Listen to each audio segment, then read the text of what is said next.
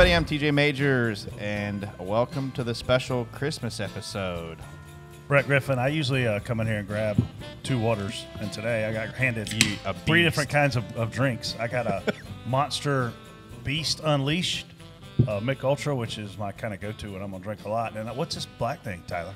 Yeah, it's Beast Unleashed original. This mean one, green. The white one is the white haze that I'm spilling. Yeah, Tyler has destroyed our drinks already. I've knocked the wreath over. He's had 2 spills and a crash.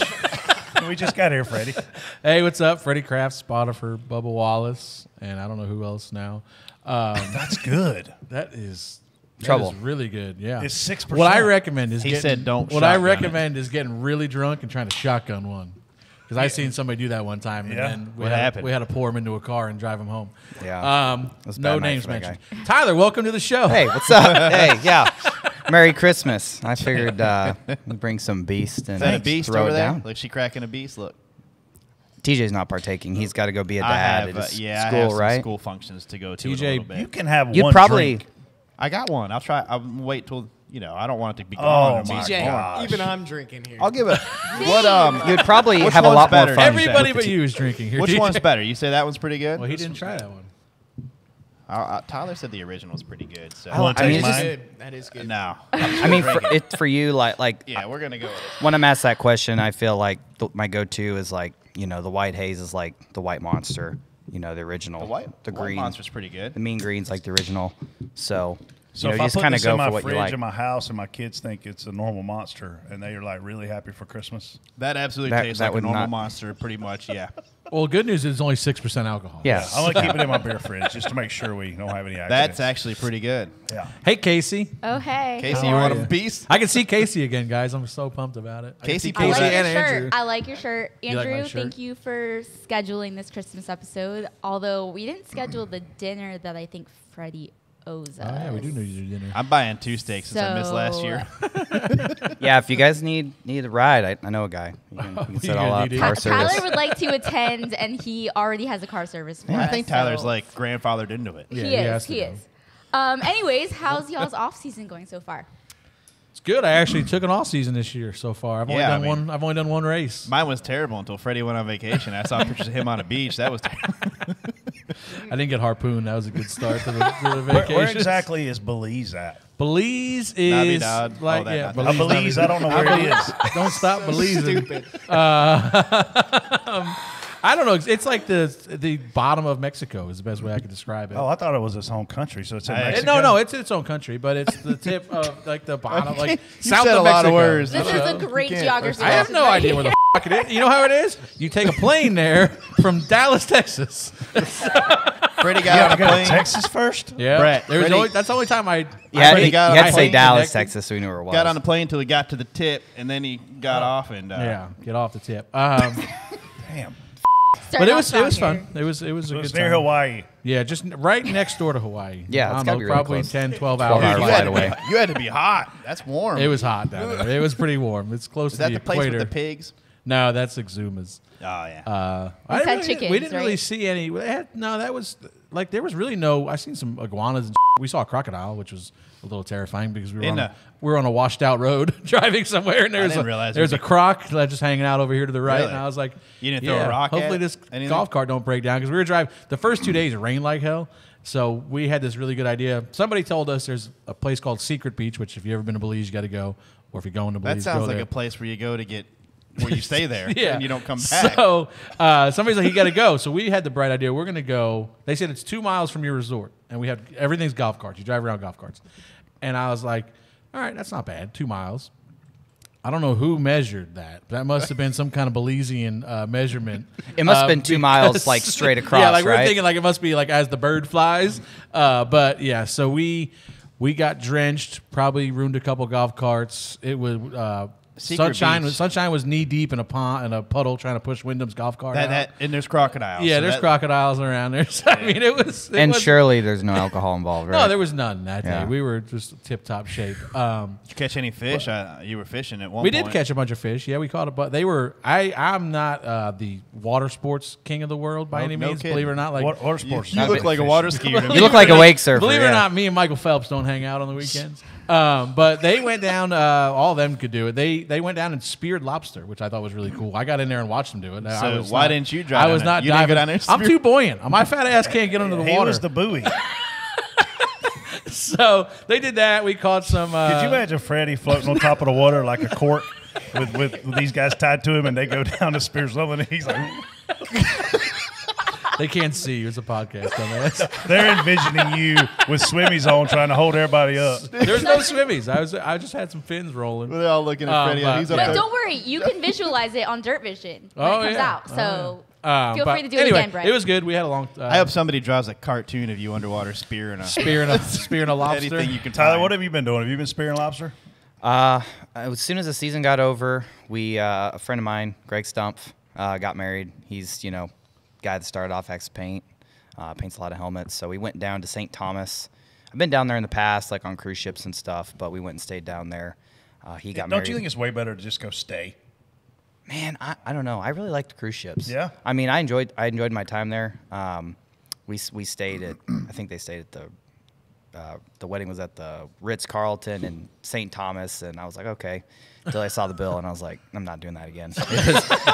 It was expensive. It's fancy. But it was nice. Like, you could walk down out of your room, and there was like a serve yourself bar, which is dangerous, right? Just walk up, pour whatever you Anything want, you and want. leave. I think literally on the wedding day, I walked down there, and they had like a bottle of tequila sitting there, and all the guys wanted to loosen up a little bit. I just pretty much emptied the bottle into a couple cups and walked out of there and didn't even say anything. So that kind of made up the cost a little bit. I did that but- at a Gwen Stefani concert one time. Oh yeah. Remember the Boris wedding deal? Who was it that got tore up before their wedding? Dickerson. Jeff Dickerson. Yeah, that's right. That's a He had wedding to- story. He had to get remarried the next day because his wife was Yeah. so mad. We No, should it have wasn't him like on. that. It was nice. I mean, it was He's like 30 a people. very good friend of the spotters these days. We could probably We get him should on probably here. have Dickerson on here. We should. Yeah, it was like you said, right? It was warm. It was like 80 the entire time we were there, night, day. That's awesome. It's really pretty. And then you had a blast in Nashville, right? Yeah. Well, one thing about St. Thomas that I want to talk about that was just wild, right? Those that have been there know about it, right? But everyone drives like U.S. domestic cars over there, but everyone drives on the left-hand side of the road in left-hand drive cars. That's sketchy. That's a little sketchy. Yeah, and the roads are about as wide as this table. Yeah. And they're windy, hilly roads, and you're just like, how do people just not pile up, just hit each other head on all the Yeah. time The down here? sketchiest part of my trip to Belize was they said, we're going to do the chicken drop tonight. And I'm like, I don't know what the chicken drop is, but I'm in, whatever. I thought we were going to dinner. Maybe glad that wasn't dinner. it ends up being dinner. So we go to this place. I think it's Wahoo's or something like that, maybe. Chicken drop at Wahoo's, Freddie. So- That sounds really like a good spot. So we go back there, and we walk out on the beach, and they've got this grid with numbers 1 through 100. You go over to this lady, you buy a ticket, and it gives you the number 1 through 100.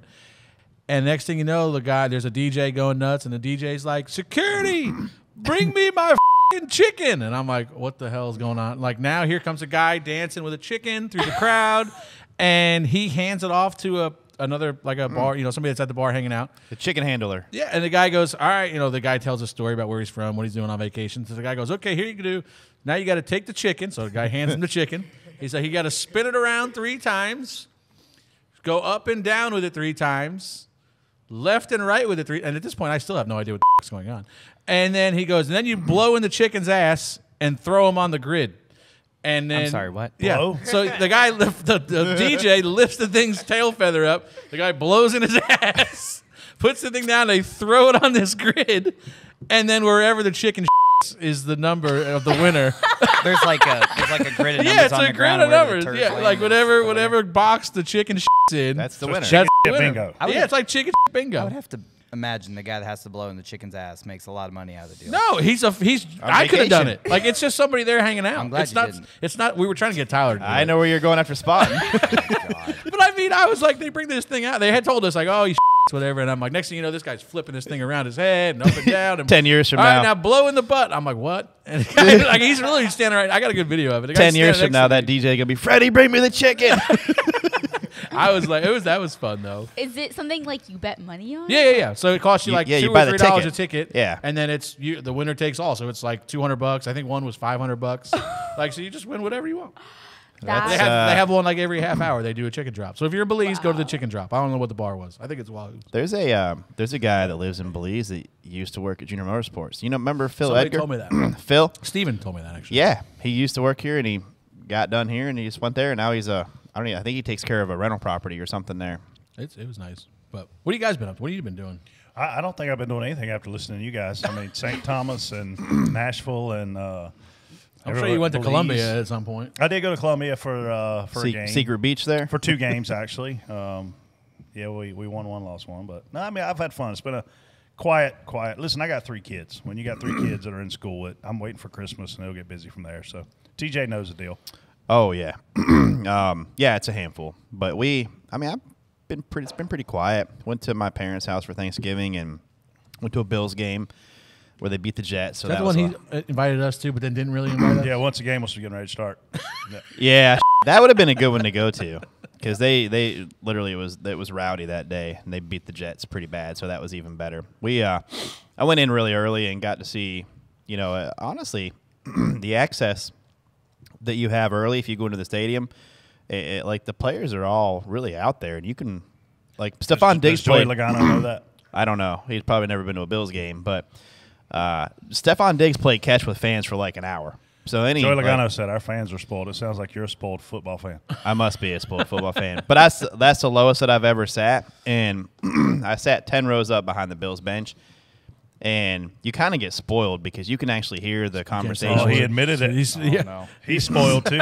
Well, from normal seats where I always sat before, you could actually tell a lot more what's going on if you're into football. I'm into football quite a bit, so it was cool to hear the conversations and see them come off there and see the interaction between the players and guys like Stephon Diggs is an unreal character and team builder guy. He is up and down that bench talking to every single guy, motivator completely. So I thought he was before, but I have a whole new impression of him right now, just what he is as a teammate. But no, it was fun. Then did that, had Thanksgiving, and come back, my youngest Stella broke her arm, so that was a little bit of a... She didn't break her arm. She broke her elbow. That sounds worse. I don't know. Sounds way worse. Yeah, it's not fun when little ones break their arms, but she's in a cast now, and she gets it off on the 18th, so that's good. And off before Christmas. Kelsey, Kelsey. Who the is Kelsey? Who the hell is Casey, Kelsey? did you junk any airplanes since Phoenix? Junking? Oh, like record airplane. I've been on a lot of airplanes, and I'm really sorry to whoever was on my flight from Fort Lauderdale to Charlotte after Thanksgiving, because that was all Chloe. But yes, I can say all the other flights were.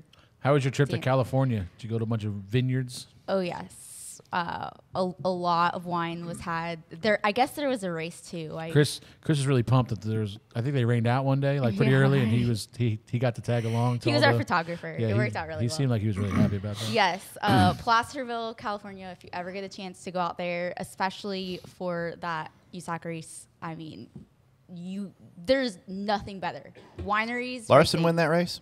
He did. I think he He won everything out there, He didn't swept it. Yep. Yeah. Yep. And then Florida, and then I'm surprised. Wow.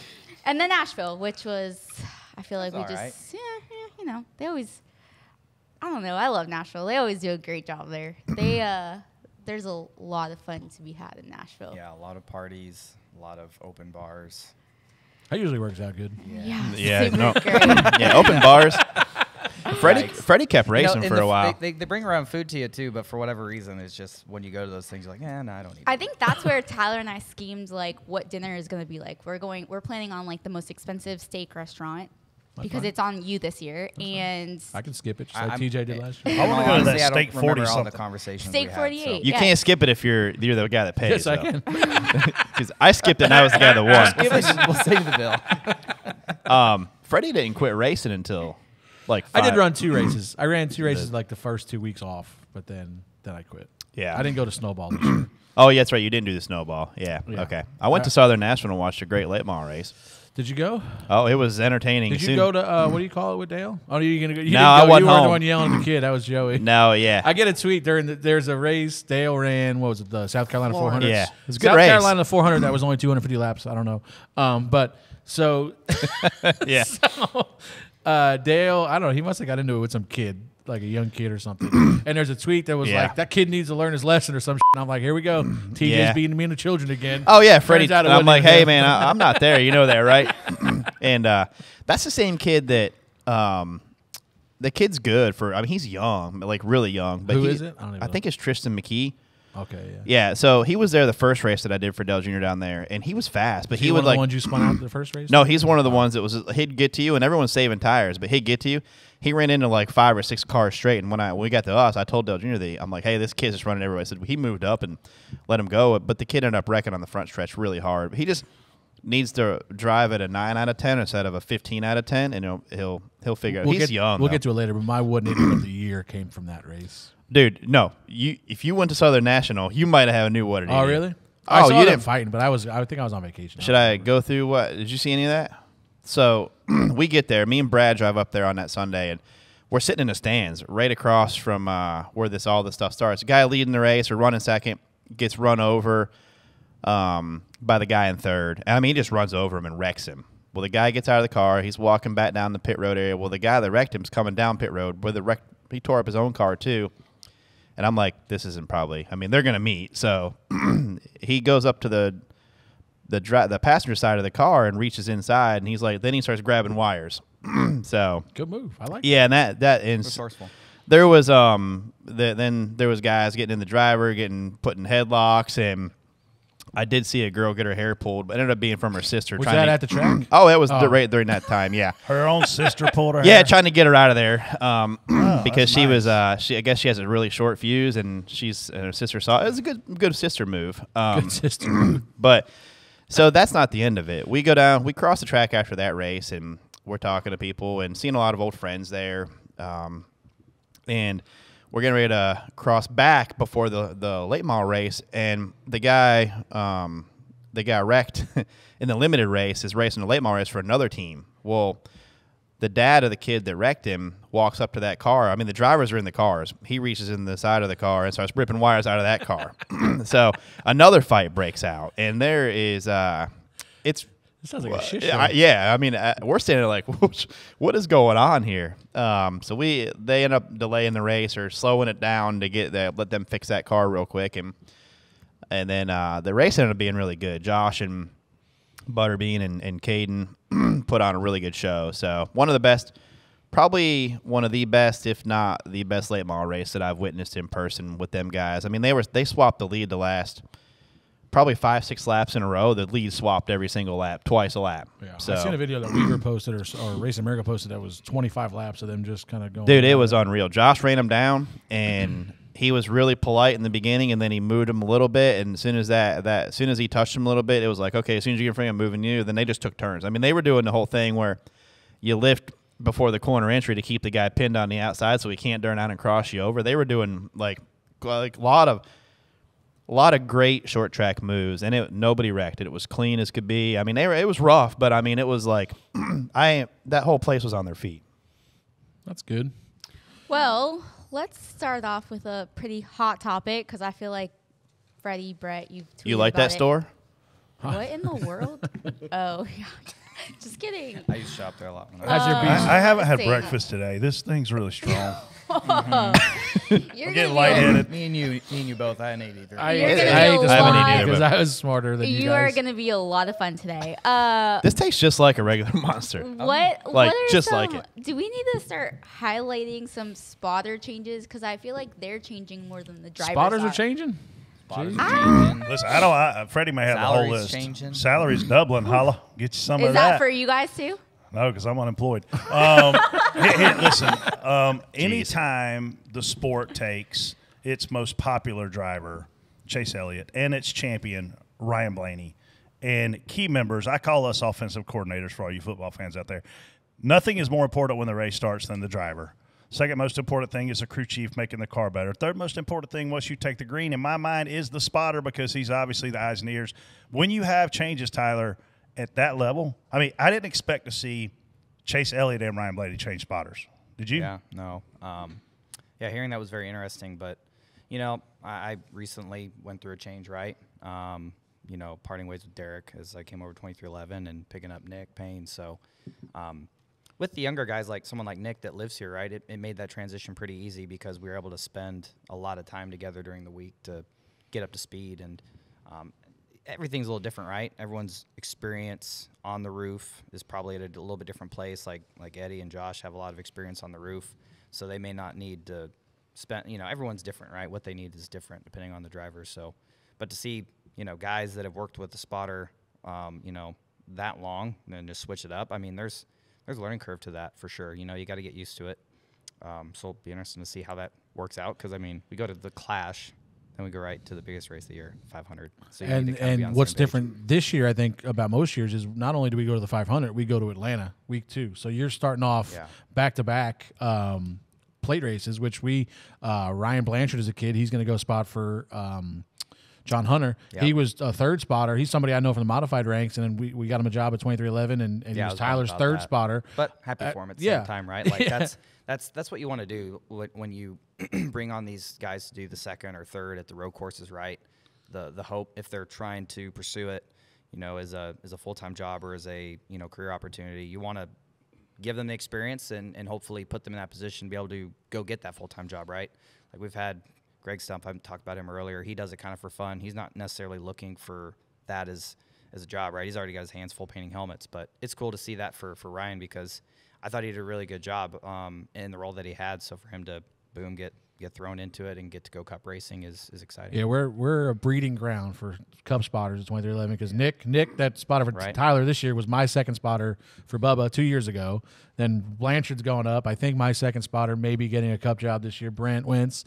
So that'd be cool. But in all, I have right now 13 spotter changes. Joel would call it poaching season. Poaching season. So road courses are poaching David season. Keith, God rest his soul, would call it ninja season. Ninja season for sure. what is the reason now? Money. Where is this money coming from? It's like we talked about earlier in the year. Spire made it a point to go out and get talented spotters. They felt like, to Brett's point, they felt like there's 3 people really in control of things on Sundays. It's the driver, the crew chief, and the spotter. So they were willing to go out and get talented drivers, the best crew chiefs they can get, and the best spotters they can get. And with them doing that and offering guys, Brett said double. But let's be honest. When you look at it from a business perspective, yes, it is a lot more money in our world as spotters, but for a billionaire-ish team owner, to upgrade your spotter for $50,000, we're not talking about a lot of money. Yeah, and what that did was what's the like rising tides raises all ships. Like now, guys that didn't have contracts were saying, okay, well I'm going to go to Spire unless Matt, Spire was making these offers, and guys that were out of contract would go, I'm going to go over there if you can't match it. Well, all right, now we're going to match it. So then, in turn, now it's raising the salary of all the guys that are staying where they're at. And then obviously some guys you see, Josh is leaving. There's another guy leaving Penske. Harrison spotter Tyler's leaving. I think with those two, though, it's really important to say Tyler Green spotted for Carson Osavar and Trucks, long-standing relationship. Josh Williams, long-standing relationship with Zane Smith. Yeah, they built these. This isn't just like a one. Yeah, this has been building years of working together. But to your point, it certainly helps the market. Yeah, for sure. I mean, other guys, we've seen Fedua is going to go spot for Blaney now, so that opens the 4-car up. I mean, but there was a lot of things to the background of that in order for there was things hinging on each other for Josh to be able to go and for Timmy to be able to go over there. And they just got cleared up. When Josh made that announcement. So that was 3 days ago. Did you ask Brad for more money yet? Not yet. I'm still under contract. That conversation. This motherfucker spotted for the richest, most popular driver in NASCAR history, and making middle of the market. Yeah, so no, that is actually true. That's actually very true. He got gift cards. I always shot for the top, regardless of performance. My fat ass shot for the top of the market. TJ was fine living in the middle. I got bills. I got kids. I got Bill. I got Brett. I got to hang out with. So I got to get more money. Yeah, that's also a lot of this is timing, though, too. Like when like Freddie said, when your contract's up, it's hard to go. I mean, Freddie had another year, right? ain't that hard. Same thing here. Like, I'm not like if they want to. I mean, you don't want to go in there and rock the boat. You know your time's coming, and it seems to go up. Well, we know that for you. You want me to call Newmark for you? No, absolutely not. I can be my own agent. Here's where some of these. I feel like I kind of had rock the boat as well. Yeah. Cheers to rocking boats, Tyler. Here's where these guys screw up. They think they're going to go in there in numbers. Let's 3 or 4 of us walk in there together and talk to a general manager and get more money. No, you idiots. Do you not realize how business works? This is where these guys are spotters and not business people. I think that I heard one team that I was talking to one of the spotters, and one team's like, well, if we do that for you, we got to do it for everybody. And I'm like, no, you don't. If they don't come in here and ask for it, you ain't got to do it. Like, if I go in there and ask for this X amount of raise, that doesn't necessarily mean I'm not negotiating for me and Nick, my teammate. You know, I'm negotiating for me. If Nick wants to come in here and go, yeah, I want the same as Freddie, more power to him. But, you know, I'm not worried about what everybody else is doing. I'm worried about what Freddie's doing. We're still, and Tyler, I would love to hear your perspective on this because obviously I knew Elliott Sadler, worked with him like a brother to me, a family member to me forever. Clint Boyer, same way. Jeff Burton I knew for a long time before I spotted for him. But the relationship is so important. And to your point, I spent every waking moment with Elliott during the week on airplanes and buses and freaking appearances because I was his business manager too. He made me a better spotter. How much better did you see Nick get this year because of you? I mean, we spent time together, but I was, I got to be honest, like I saw a lot of that, that drive just come from himself. You know, he was really motivated. That was something that really excited me in the beginning when we were, you know, me and Billy sat down to talk to him about getting paired up together and working together. Is I could just, in the conversations we had, if you will, in our interview, right, like I could just tell he had the similar drive and like as a driver, I have drive and I look at things and, you know, this is how I want to improve, right? If you would take that and put that in a spotter's position, like the things that he's focusing on, working on, paying attention to, he was doing all that, and he was focusing on all of that. So he likes Rolexes too, so you got to like money if you like Rolexes, right? Speaking of needing a raise, I think unfortunately, you know, like Bubba is, you know, I what would you call it, like a I don't know what. There's a lot of names I'd call Bubba. I gotta be honest. Like Bubba loves Rolex watches. A vice for Bubba. And somehow, you know, Nick, you know, I think I don't know. Did he have one? I don't know if he did before the year started. Oh, I know he's got one now. Check in with him now, but did he buy the one off Bubba? But like I feel like no, but Bubba having all these nice Rolexes, I feel like it kind of rubbed off on Nick, and he went out in Vegas and got a Rolex. Drunk, damn. No, he wasn't, but he pissed his fiance off. I know that.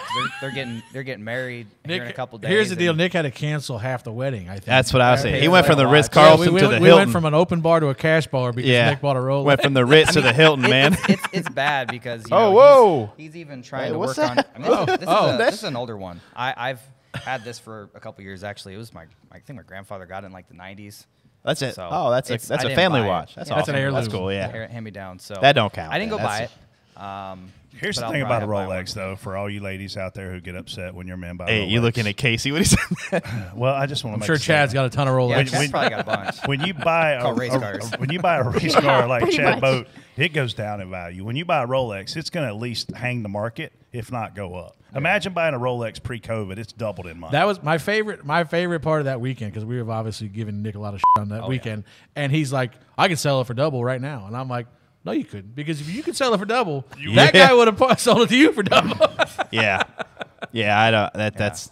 I don't understand the watch game. I would just get him a new headset. Casey, that's probably he's what I would. he's got one of those too. Oh yeah. Oh, he's getting it. I've heard. So he is. Got a new scheme on the way. New scheme. No pain train. Is the rap song "I Want to Rolly with a Dab of Ranch"? Is that what it says? What the Why are did you you just say? asking me? Oh yeah. What do you? You're a lady, Are you you up like on rap. Are you up on the latest rap Yeah, music? I have no idea. I mean, that's not really late. That's I not think late. That That's song's old. like 10 years Yeah, old it's by a now, long time. I have no idea. stopped But if listening to you're rap trying when to I thought tell you were me, in a line dancing. Or if you're trying to tell me Into line that- dancing.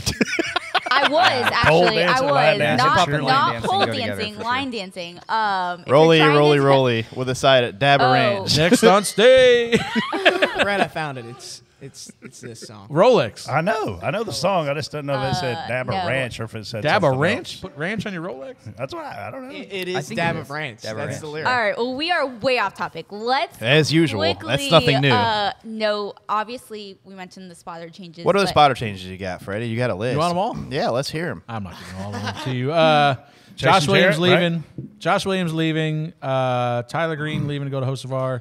Eddie DeHunt's going to, I don't know if he's announced it yet. Yeah, but you can somewhere. imagine. Next on the list, Tim Vito is going to Blaney, so you might put that together. Jason Jarrett is leaving Colleague. I don't know if he's announced where he's going yet. Blanchard, we just said, is going to John Hunter. Crazy. Chris Osborne, I hear, is making a return. Like I said, Brent Wentz, my second spotter, may be doing it.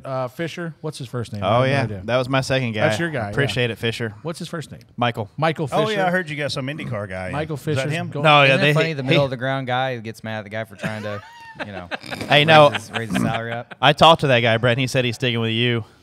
Who? All road course stuff. I heard there was some IndyCar engineer you were bringing in to spot. Is that Oh not no, that guy? I've got a list of people that I might read the need to data bring in. better. I think, yeah. Something I'd like say that, That's yeah. kind of what I heard they hired him TJ's for. hiring an assistant. Come stand out there on the roof with him and read data. I heard and they train- hired and somebody Hi, that wanted to be Freddie. a spotter / engineer. So is he going to make more money than you next year? This guy There's you probably brought a in? good chance. I'll tell you, the guys I got jobs for are making more money than I am, which is terrible. Yeah. That's unfortunate. But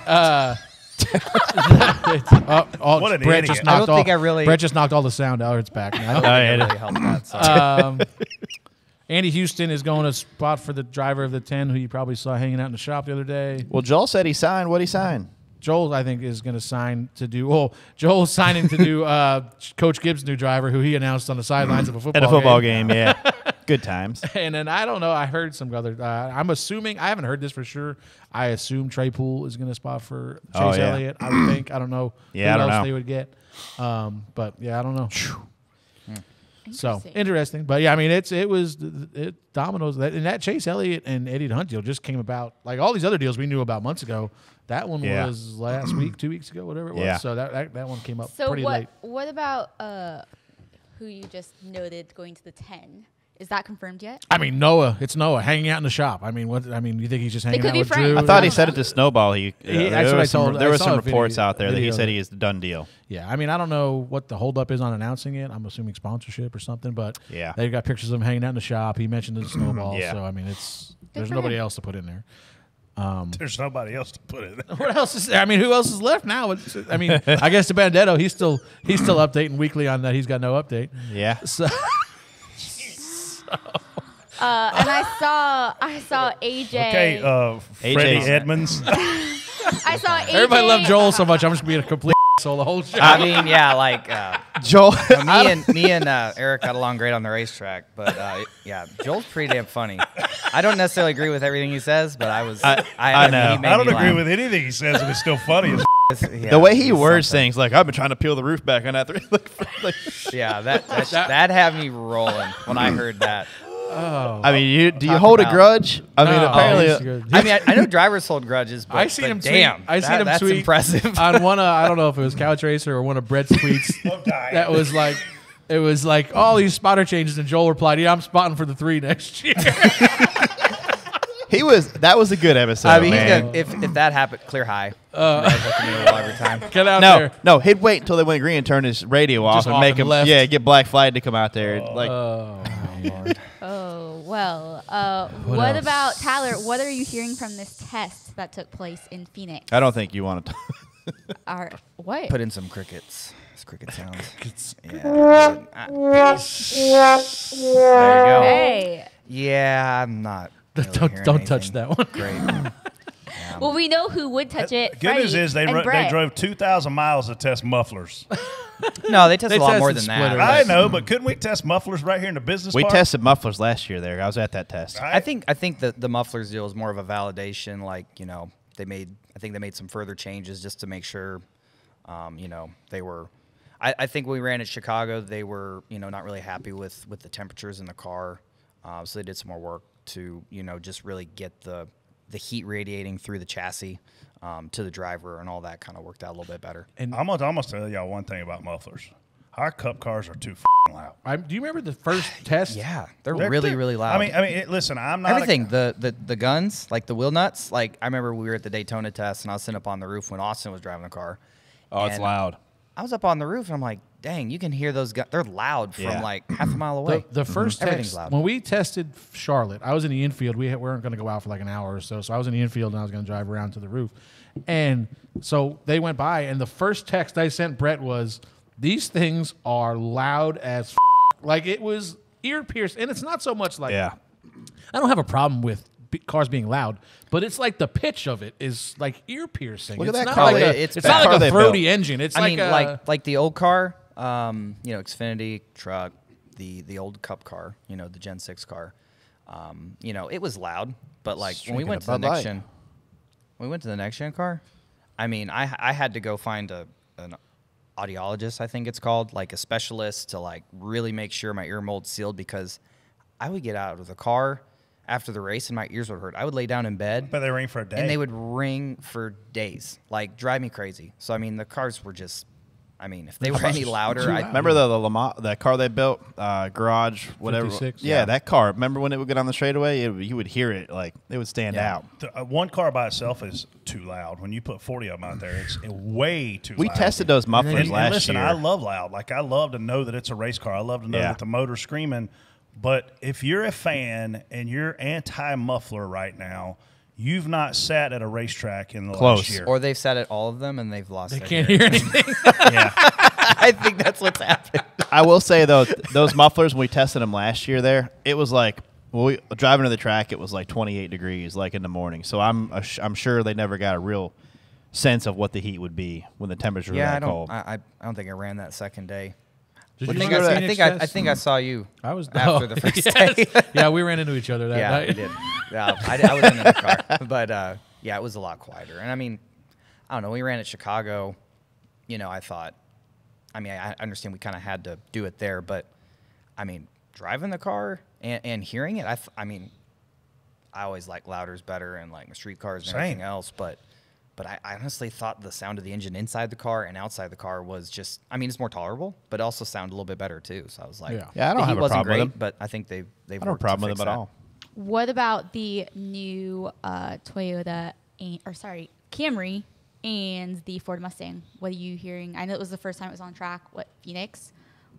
Obviously, you weren't there, but what have you heard from that? Yeah, we had some people from 2311 attend. I think Dave Rogers went, Julian Pena, I think Eric Smith may have went from our side. But, you look at the timing sheets, it certainly looked like, it was no surprise the 20 was really fast, but it was also really cool to see, the 43 with Eric Jones driving it, Legacy Motor Club car, I think like on the day that I was looking at, the first day, P2. So certainly seems like we didn't go in the wrong direction with the new car. So, and believe me, I wasn't thinking we would. So it was nice to see the speed out of that car. And, Blaney was really fast there when we ran the championship race, but he seemed to have good speed too. So it's hard to really say with the test environment and, them doing package changes and stuff, but Yeah. it seems like I'm not 100% sure everybody goes there. Well, there's no tech at test, just Yeah, well, I'm not sure everybody goes there with their. But like with, in today's day Yeah, and with age, that what's car, the yeah. point in Yeah. taking Oh, I know. something outrageously out of Yeah. bounds to a test? What are I don't gonna think learn? I don't know if you take exactly. You're not going for a championship there, so I don't know if you're really. But are you really going to see anything details wise on the car anymore, like you used to? Like you used to be able to see people getting aggressive with side skirts or No, not deformation really. in areas. Not on like, the car, really. Our car it's looks hard quite a to bit look at different, it. though. The Ford looks quite a bit different. So the nose of the Ford looks really high. Like the fenders and look really and, tall. and the size where it Well, flares I think up a little bit. the where the headlights and everything on the front of the car is just dropped down even lower, and that makes the But fenders. how does higher, it yeah. how does it work? Obviously, you mentioned 2311 guys going for a JGR car and the Legacy Motor Club car. How does that work? You're obviously not going to share certain secrets, right? You're just kind of more there for the manufacturer purpose. No, like How with many ounces is this thing? Oh say my it is? God! Brett's doing math. I Get said. I get think him this is the water. 16 ounce. Get him water right now. He was like unzipping his shirt a little bit ago. He's heating warm. up. 21 plus on here. No, like with us, we have alliance with JGR. I don't honestly couldn't tell you LMC status with all that, but Right. They got Dave Ellens, smart crew chief. I won a championship with him. Very resourceful guy. They've been even towards even through last year, they were able to show up to the track at times and bring a lot of speed. And I know after their future partnership got announced, they weren't necessarily. I don't think they were getting the stuff they were getting before. So for them to bring that speed to the racetrack just shows that team's going in the right way. Cool. Well, before we head into Spot On, Spot Off, if you all are looking for a holiday gift, head over to shopjuniornation.com. Find your Dirty Mo Media merch, DBC merch, Actions Detrimental. I mean, you name it, they have it. I don't know about the other merch. We should take all the empties, so we need to pick it up a little bit here. Are you going to sign it and bring it to Junior? Yeah, deal. I will say the Dirty Mo Media merch. I can't speak for these other podcasts that are out here on Dirty Mo Media. But the door bumper clear Dirty Mo Media merch is nice. It's way better than the rest of that stuff. I don't even know. I don't know why you would wear a Dale Jr. download shirt. Who? Yeah. Nah. I wouldn't even buy that stuff with a gift card. TJ, that might be the funniest. We're going to debate how much the gift card was for, though, first. No, I can tell you how much it was. $250. Yep, you got 2 of them, right? No. Let's get that. That was a let's how can we make this not look as bad? Yeah. So continue, carry on. Oh, okay. Go ahead. All right. We'll get you a gift card, TJ. 2? 2. $5. And there should be Dirty Mo about Media merch. 50 left on it. Brett, you want this other one? Yeah. You want to crack another one of them?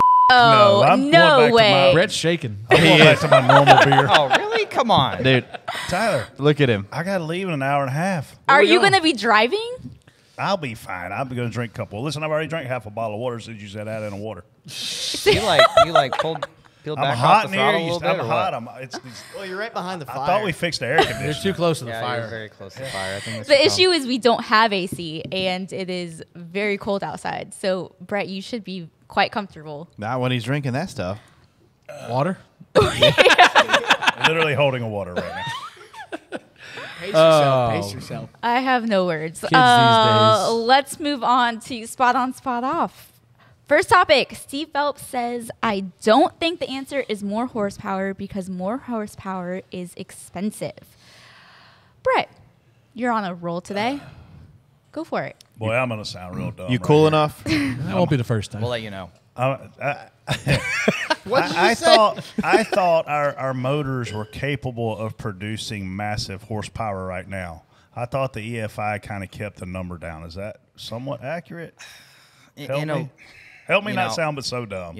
I wish Dysinger or We should Andy FaceTime. Graves were here to kind of help me out here, but as I understand, it's not too far out of reach. But anytime you increase horsepower, I wouldn't say the reliability, but the lifetime of the engine is going to go down, right? And so I think with the target number of races that NASCAR is wanting us to hit, the amount of races we run with these engines. So I'm not lying. That would change. I'm not lying. Just I'm gonna be honest. I can't say with 100% certainty that you could. I was told by an engine builder a while back, not like a Doug Yates, but like a guy that works in an engine shop, that we run the most expensive 600 horsepower motor in the world. And I don't know if that's accurate or not, but I was also told that it was capable of running way more horsepower than what we do. Listen, fans want it. Here's my struggle with it. Freddie and I right now could leave the studio and we could go out and we can afford at our salaries, not yours, Tyler. CJ can't afford this. He's in a Tesla. We can afford to go out and buy That's all I got, man. a car with 650 horsepower. So the Superman mentality that I had growing up with race car drivers driving these crazy amounts of horsepower, i.e. Dale Earnhardt, Dale Jarrett, Ricky Rudd, whoever you want to name that drove a 900-plus horsepower car. Even you, when you did an Xfinity Series winning a championship, I miss that as a fan. So when I hear people of the media, people in the industry, people in NASCAR saying, fans don't care how many horsepower it is. Yes, I do, because I have a massive respect. I mean, listen, I was at FFA convention in Indianapolis. These kids walked up to the car, and they started asking me questions. What's your gear ratio? What's your horsepower? What's your transmission? What's all these things? And they're looking at me like, and they go, man, my uncle's dirt car has more horsepower than 600 horsepower. I don't know what to say to that. Like, it does take away the Superman effect that I think we have. Now, listen, here's what it doesn't do. it doesn't lower corner speeds. Our corner speeds are through the freaking roof. What would it do? It would make our straightaway speeds higher and make you actually slow down to brake for the corner, make the corner. So for me, I am a pro, and we've said on the show, we beat the horse to death, literally. Give more horsepower. And so if when we have the Steve O'Donnells of the world, the Steve Phelps of the world say, well, we're considering it, we're looking at it, and then you say this, like, fans don't care how expensive it is. Like, for you to say it's more expensive, guess what? We don't care. Fans don't care. Fans want to see you guys driving 1,000 horsepower, 215 miles an hour down the straightaway Michigan race cars. Yeah. No, certainly.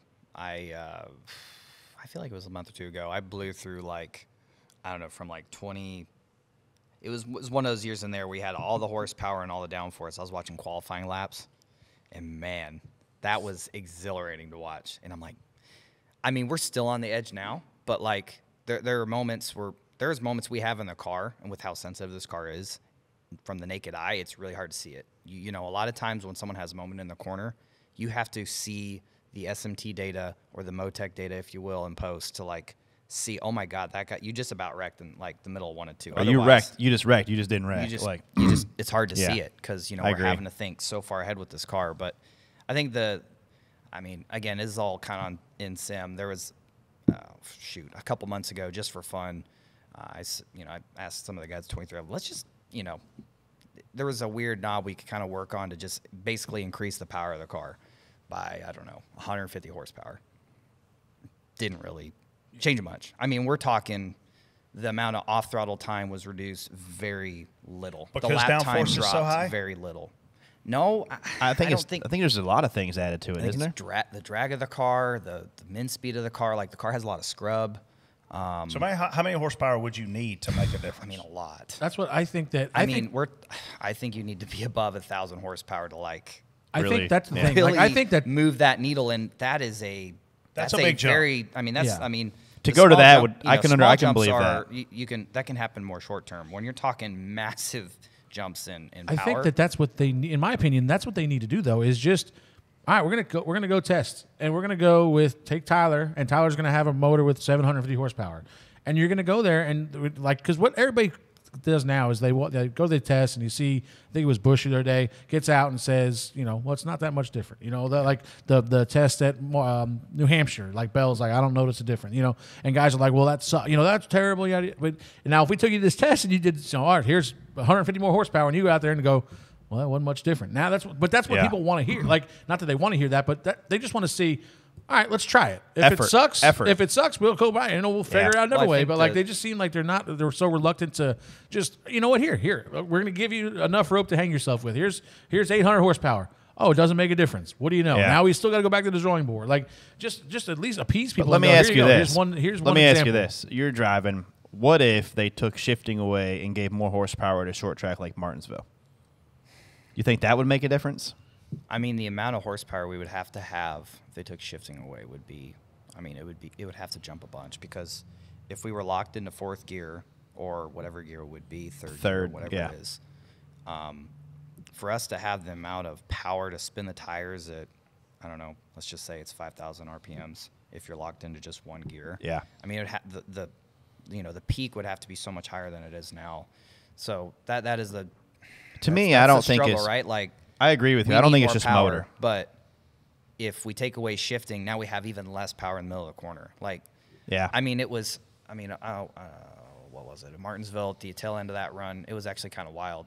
We were starting to, at the end of the race, have enough fall off to where staying in fourth or whatever gear it was faster. But I mean, you just go in the middle of the corner, 100 and some laps on tires, 115, 120 laps on tires. You just punch it in, fourth gear or whatever that. If you just stayed in one gear, that many laps on tires with this newer, softer tire that we ran, you would just punch it. And I mean, that was after 100 and let's say 15 laps of downshifting, spinning the tires, all that. You can still do that. Yeah, I mean, the amount of power would have to be very. So this is completely I think it opposite of just what we're starts with used to. tire. Well, that's my thing. Is I think it's if you're going to give them horsepower, I think the tire. Man, they made a bigger tire for this car, right? So in the that's one of the things that I don't think we needed was a bigger tire, because everyone in the beginning, Denny always complained about the corner speed. Well, if you get more tire, they're going to fly through the middle of the corner already. Yeah. And I think tires are a lot of grip. You give them, I don't know the exact diameters of how much bigger they are per tire, but I'm sure that little bit is an astronomical. Thanks. Astronomical. Too many monster things here. Too many beasts. Yeah. I mean, it's a lot. So, and if you give them more grip and take away horsepower, and plus with the way these cars are with the downforce and everything, I just think it's going to be hard to get back to where we're never going to get back to where we were. It's not going to go back that far. But I do think a little bit of adjustment with the motor, a little bit with tire, a little bit, and if you do 5% here, 5% there, 5% another, I mean, I think you can get it better, which I think they're creeping in on it. How much would it mean to the fans to check the box that we tried more horsepower at a test? I mean, I feel like it would make them feel better, but I feel like the worst thing what would be worse is if we just add 100 or 150. Got to add more. It would have to be a ridiculous amount. I just think that if we're gonna go even down though that we road, know like- it's not going to work, like just say 150, 150. Like I don't think that will work. It'll work. But I'm saying, just say, okay, you guys have been asking for more horsepower. Here's 150, and this cost X more to get the 150, and it doesn't make a difference. Now the drivers are going to tell you we need to go to 1,000. That's another 250. That's X amount more money. Like I think just appeasing the fans of, hey, at least we've tried it. Like here's we're gonna go, we're gonna try it. Like let the fans let know. those fans Hold see on, it. hold on a minute. 150 is not Don't just appease the fans.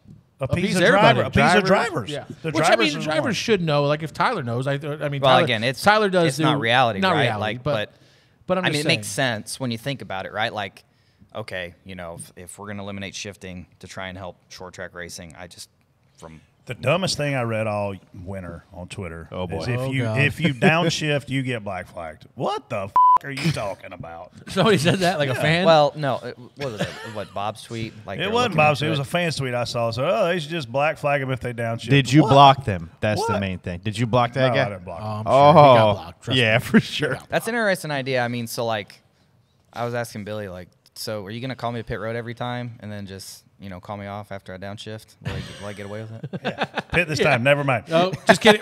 Just kidding. Where? What? You almost got wrecked somewhere, Conor. Was that Darlington? Dumbass.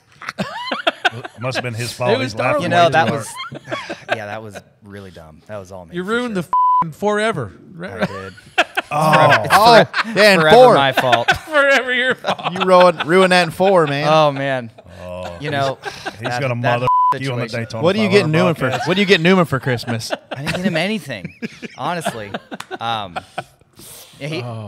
Unless Newman's like on the long term like plan to like get back at me, I don't actually think he's too upset about it. But because I ran him the other day and he was asked me about Bo getting into racing. He's like, "You need any help? Just let me know." I'm like, He's a good okay. guy. But yeah, I messed that up really bad. I'm like, I saw a 4 coming. I'm like, I gotta get to pit road, and then I look at my camera. I'm like, oh, 51 coming hot. Coming in. Oh, that was funny.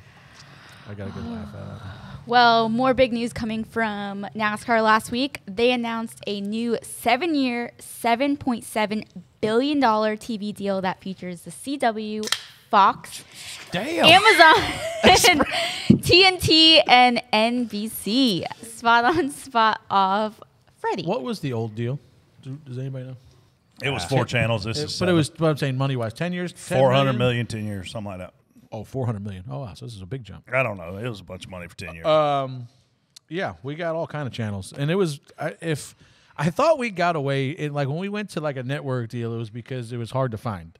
Like it was on TNT. It was kind of all over the place. And now we are right back to being all over the place. And and what's even worse, I think, is like I saw a chart the other day about where to find it for practice and qualifying, and that was basically all streaming, wasn't it? That's my biggest fear. like, That's my biggest concern. there's nowhere to find any of that stuff, or I mean, you gotta search for it. So I don't know. I'm glad that there's more money coming in, and that's obviously or hopefully going to help everybody. Hopefully that this will give the teams a bigger chunk, and they could finally afford to pay us more money.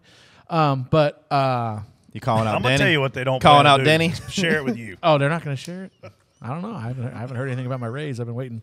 Probably can keep waiting for a while. Probably. We'll see. But yeah, I mean, hopefully, like I said, hopefully this injection of money helps the sport. But if that's how you had to go to get the money, that's how you got to do it. But it just seems like we're kind of scattered across the board here. I don't know what the CW broadcast is going to look like. I tried to watch. I think there's a couple football games on there that I tried to watch. Super high def. You know, the football games weren't bad, and it's going to be NASCAR production, so I'm assuming that it's going to be the same as what the, you know. Everything I'm else sure. is. More consistent, yeah. For sure.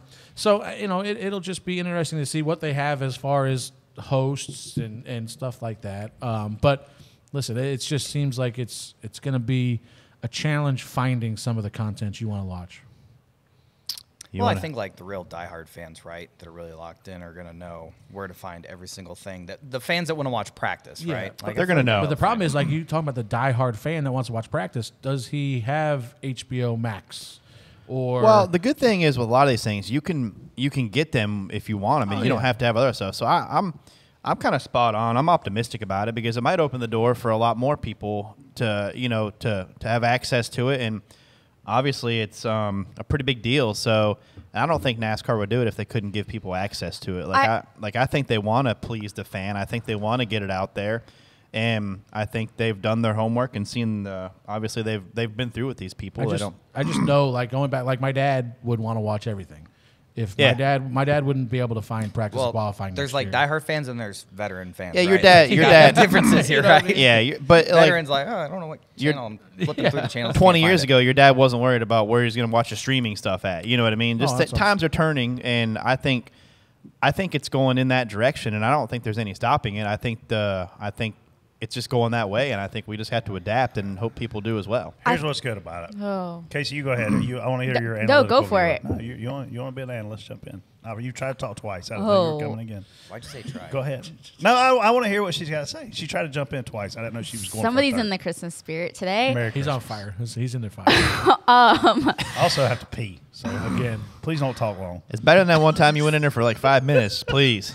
I was just going to say, I think now more than ever, teams, we talked about this before, teams, drivers, sponsors, NASCAR itself, they have provided more content on social media than they ever had before, which is giving them that access, right?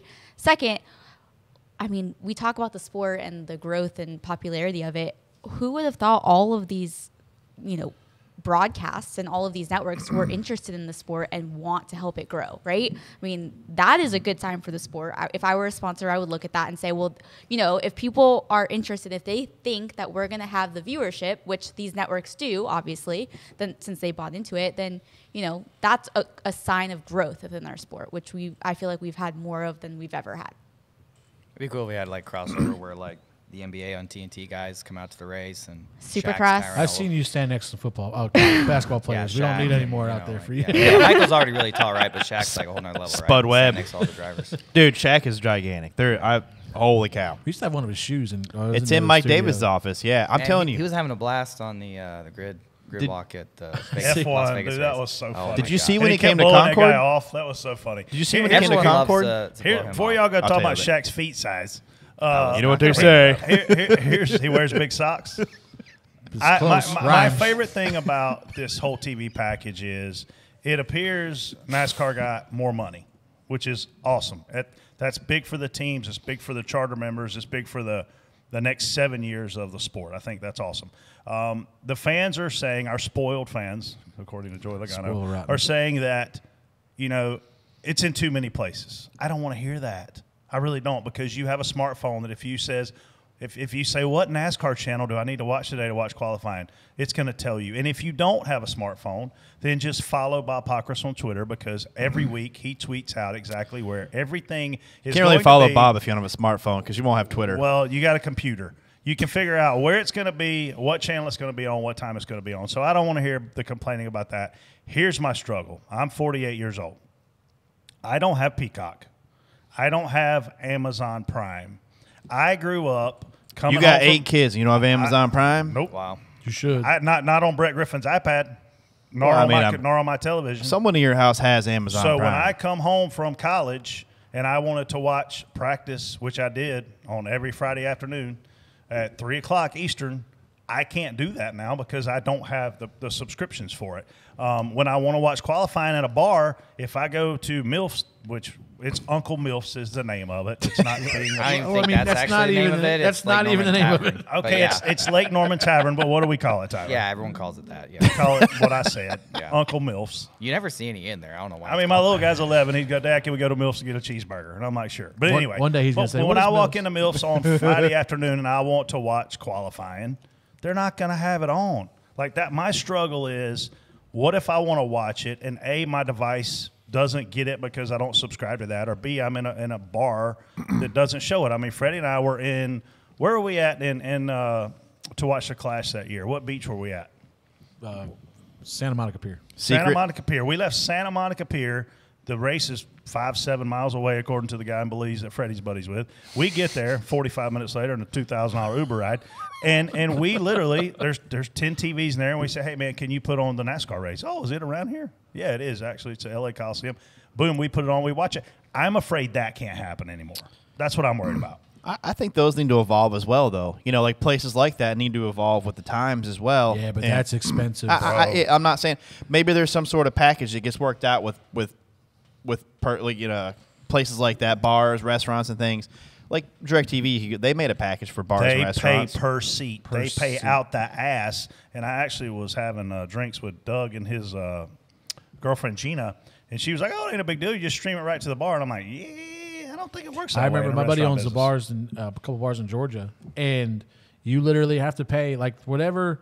It's I think it was like a UFC fight, and it's $39.99. You got to pay that, like you got to pay some absorbent amount of money per seat at capacity. So Jeez. it's you know what they need to do is do a deal like Touch Tunes. You go in there, you can touch tunes the TV with put Apple TVs on there. You want to watch that TV, you that's touch a bad tune. idea because Dale will be changing the fucking channel. Jesus, that's the worst idea I've ever heard. Dale on, will be man, in imagine there. A bar fight over the channel. Imagine going to MILFs and having control of whatever you wanted on that TV with your phone. That'd be a hell of a channel to Hey, watch MILFs. hey, Somebody man, sitting in the corner wouldn't it be changing fun? the channel every 5 minutes. Listen, I think it's great for owners. I think it's great for NASCAR. I think it's great for tracks. We don't know what the division looks like in terms of the money yet.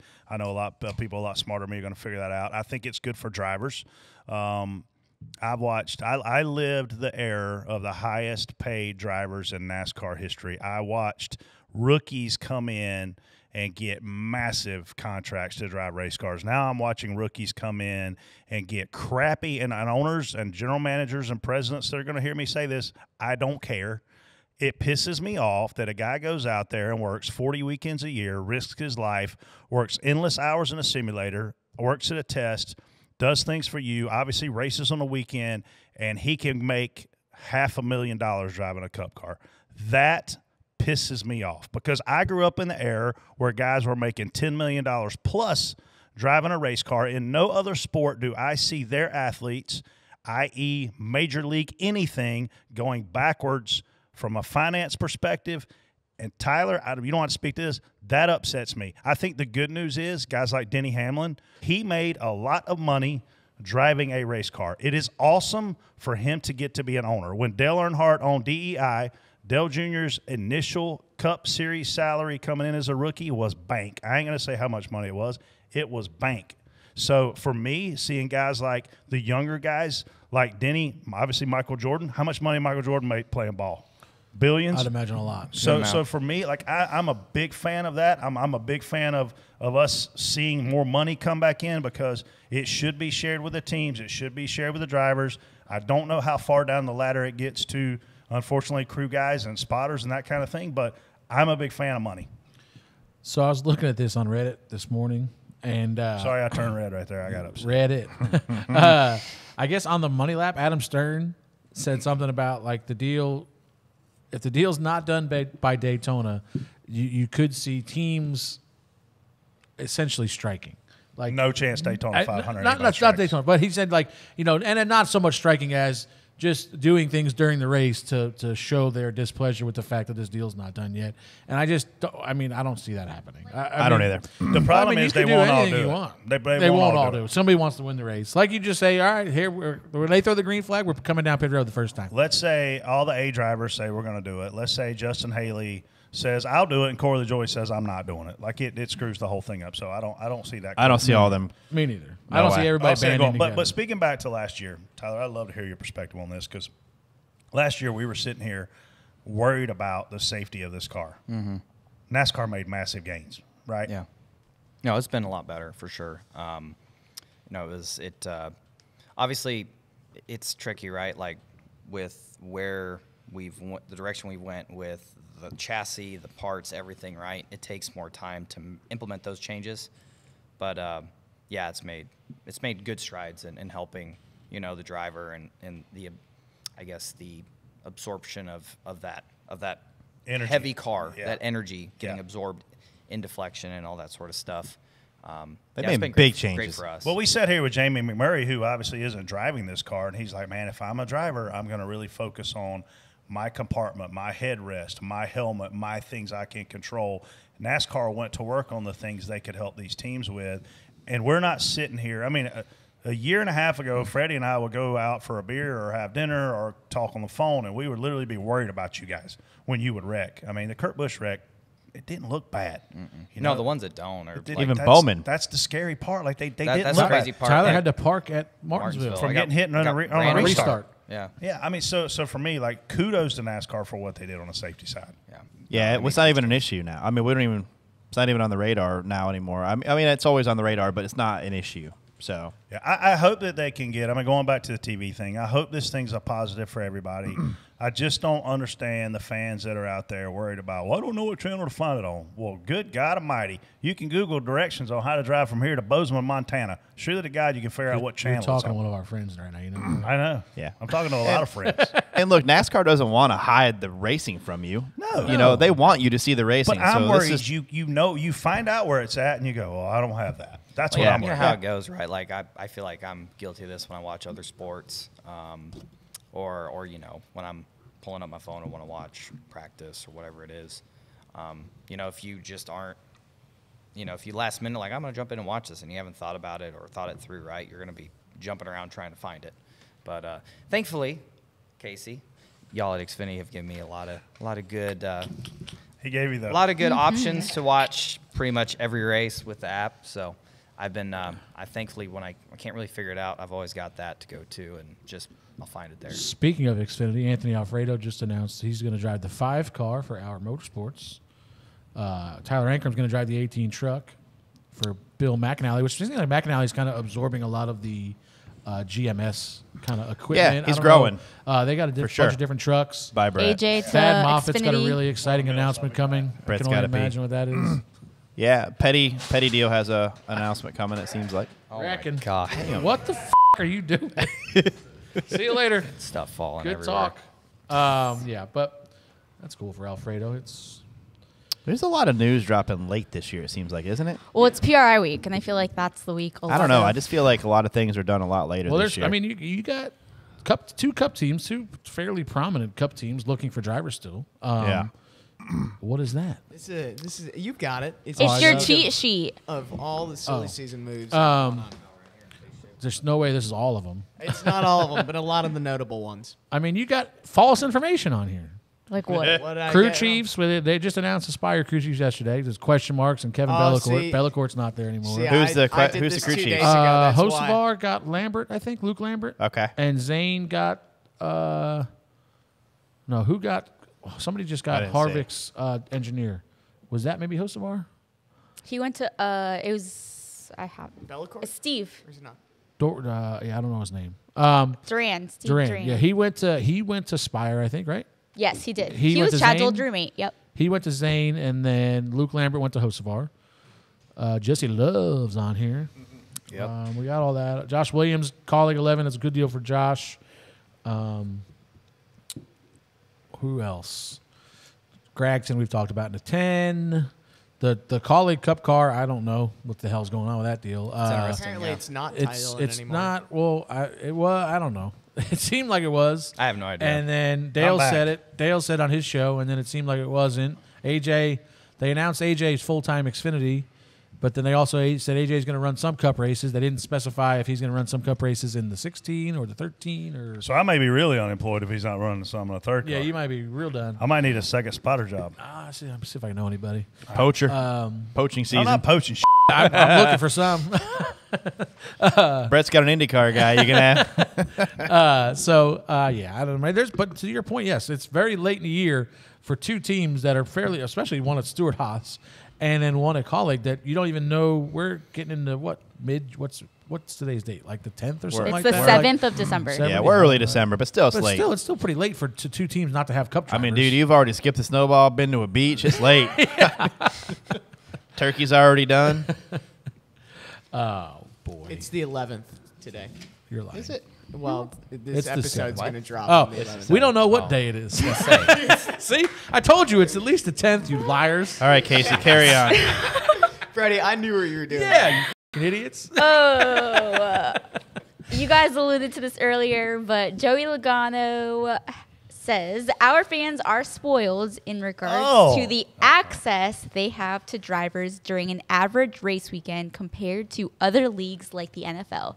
Spot on, spot off, Tyler. Hold on a second, Tyler, before you answer this, because I watched this whole video to make sure that his quote was not Out of context. out of context. It was not out of context. All right, well, I'm glad you did. He loves this. I feel like he likes to get some attention when he's on. He's when trying he's on to, the maybe he's show. trying to knock Denny off the booed list. I mean, what's he like, or the top of the booed list, I should say? I don't think that's going to happen. I feel like Denny, I understand he's what he got that. meant, but his delivery was just So it what was do you- not the way to What, put it. Tyler, you know? what do you think? How do you think he meant it? I mean, I don't know how he meant it. But from my perspective, yes, the fans get a lot of opportunities to, I feel like it's easier to get into a garage, a Cup garage, Xfinity garage, truck garage, than it is to, well, I guess you can't really compare truck and Xfinity, right? It's a different level. But, like when I went to see a Broncos game last January, I mean, it took knowing some serious players to get on the field and just stand on the field, not necessarily get to meet Russell Wilson or meet this player or this coach. I think it was one of the assistants before they cleaned house, so I lost my in over there. Damn it. I mean, it takes serious connections to even just get close to them, right? Not necessarily even guarantee you're going to get a photo or an autograph or, a conversation with them. So I feel like, NASCAR, the tracks, the teams all try to make a pretty good effort to give the fans a lot more access than the other sports do. And, I mean, I guess I can't really touch on it because I don't know, right? Like, I don't know how many other, I don't know if, like NFL teams are getting fan mail and they're having their players come in and sign stuff. But like we were talking about earlier, I went and sat. If you're sitting in a suite, I feel like you're not going to get an experience with the fans like that. You're sitting down right by the bench. Your interaction is different, right? And I can't really speak on that like you can, TJ. I think that where I get lost here is I think that sometimes you get confused with access versus being seen. Like Kyle Larson stands at the back of his trailer at these dirt races and will meet every single person that is lined up there, and they take pictures, and the line goes on for hours and hours and hours, it looks like. Joey references walking out of the drivers' meeting and signing a handful of autographs. Is that that's get close to us, or they can walk out in the grid and take a picture with me 5 minutes before the race? No, they can't. No, they cannot. Some people can. Maybe it's sponsorship or a guest of the team, Or if you might can be able to get a sneak grid onto pit picture. road. But those people don't have access. You talked about like the way you got access to the football game was you had to know some people. Like I know how many. I mean, I know you don't know this number off the top of your head. Maybe you can say one or twice a week. How many meet and greets are you doing a week? At the track, I feel like we got Hold on a 4 second. to 5 number. But how many are public? Yes, that's my point. Oh, just public, and you can walk up and no, it's all like It's all sponsors. It's sponsors with Beast. guests of the team. It's never just like, hey, come in the Yeah. hauler and hang out with Tyler. Yeah, there's like, no that's what they souvenir. make- There's no souvenir deal. You're going to be here for an hour. Yeah, I mean, like and stuff you like do that. stuff out And in the fan zone. That is one thing that maybe could change that a little bit, right? Like I feel like, when it comes to merchandise, like depending on what your deal is, I feel like there's a good number of drivers out there. There's some drivers like Kyle Larson, I think Elliott. There's other drivers that have it set up really good to where, in a way you get rewarded or you're getting something out of it, right? Like, Yep. and then there's others that probably don't see much, if not any, of merchandise sales. So you're not really, I know that sounds bad, right? But you're not really incentivized for the right or the wrong reasons to interact, right? So that's something I think that could certainly make that better, right? I think our fans have incredible access. I think that being the fact that they can come in the garage, but you're not like he makes it sound like Joe Schmo can walk up to his car 5 minutes before the race. I'll And say take it. a selfie. I'll say it. I'll say it. Joey Logano is full of shit. Okay, he's full of massive A massive. because what he's saying isn't true. Fans 8 years ago, pre-COVID, pre-recession in 2008, they were accustomed to Tyler Reddick. No offense to you because you're younger, you don't remember these days, but Tyler Reddick's caliber of driver would be doing 60-plus public appearances a year. And he would be doing them in grocery stores for Monster. He would be doing them in Hooters restaurants. He would be doing them all over the place that the public can get to. Now the sponsors are not spending the money to fly the drivers in because the return analytics have changed. What's important to the sponsor? It's not getting 500 people into a grocery store anymore. It's completely different. So, like for Joey to sit here, who grew up rich as hell in the Northeast, who raced his whole life, who came down here, races now. He said NASCAR drivers make a little bit more money. The they do. How much money does Landon Huffman make a year racing? Not much. How much money does Joey Logano make a year racing? So, Brett. Don't tell me. I'm not done bitching yet. Hold on a minute. So don't tell me that our fans are fucking spoiled because they are not spoiled. They're accustomed to – a fan my age is accustomed to being able to meet Bill Elliott at McDonald's at University area by UNCC after qualifying from 6 to 8.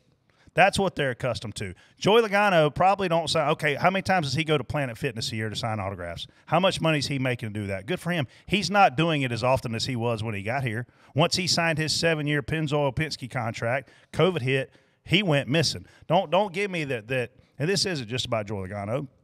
This is about any of our drivers that don't appreciate our fans because our fans spend $2,000. We talked about this on here. $2,000 to $5,000 a weekend to go and take their families to the racetrack.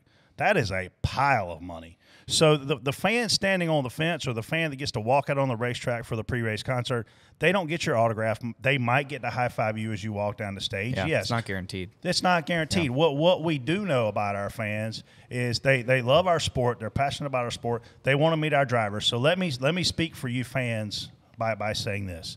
There are other ways now to meet your drivers. Just don't be a pain in the ass about it. Know that they go to places like Millbridge. Know that Kyle Larson races all over the country. Know that Tyler Reddick tweets wherever he's going to be when he's going to do something fun if he's at a Broncos game. I promise you, if you walk up to Tyler Reddick and say, hey, man, will you take a selfie real quick? As he's walking through the parking lot going into the Broncos game, he 100% will. But to say our fans are spoiled, I don't care what Stephon Diggs did on the sideline, TJ. I'm tired of seeing that. I'm just saying that's what you can do for in comparison. a regular Christmas ticket. Episode, okay? A regular ticket gets you that though. A regular ticket doesn't get you that. At the football game, it did. That's my video. Nosebleeds. Okay, so if I'm you go, saying at the football game, if you go to the 49ers game and you're in the upper deck, you're going to get that video of playing pitch and catch with McCaffrey. If you walk down there, But that's a ticket you can buy, right? You walk down there and the ticket. They don't check tickets 3 hours before the game like that. You walk down there and do that. Our fans don't deserve to be spoken to in the context and the way that he said that. Yeah, I think that's the biggest thing is our fans have great access. We talked about it here before. They get to listen in on the radio, which you don't do at these other sporting events. They get to listen in to a lot of stuff. But to say they're spoiled, pay for that. Yeah, I know. They pay for that. But to say they're spoiled is just it just crosses the line for me. Okay, so Brett, you mentioned there's no reason, sponsors. You and I remember, I think I was at a bar with Brad Keselowski every single Thursday night before a race GMR Marketing for Miller Coors. And we did the same thing with multiple sponsors. Tyler, we brought you to a few Xfinity stores, Harvick Xfinity stores.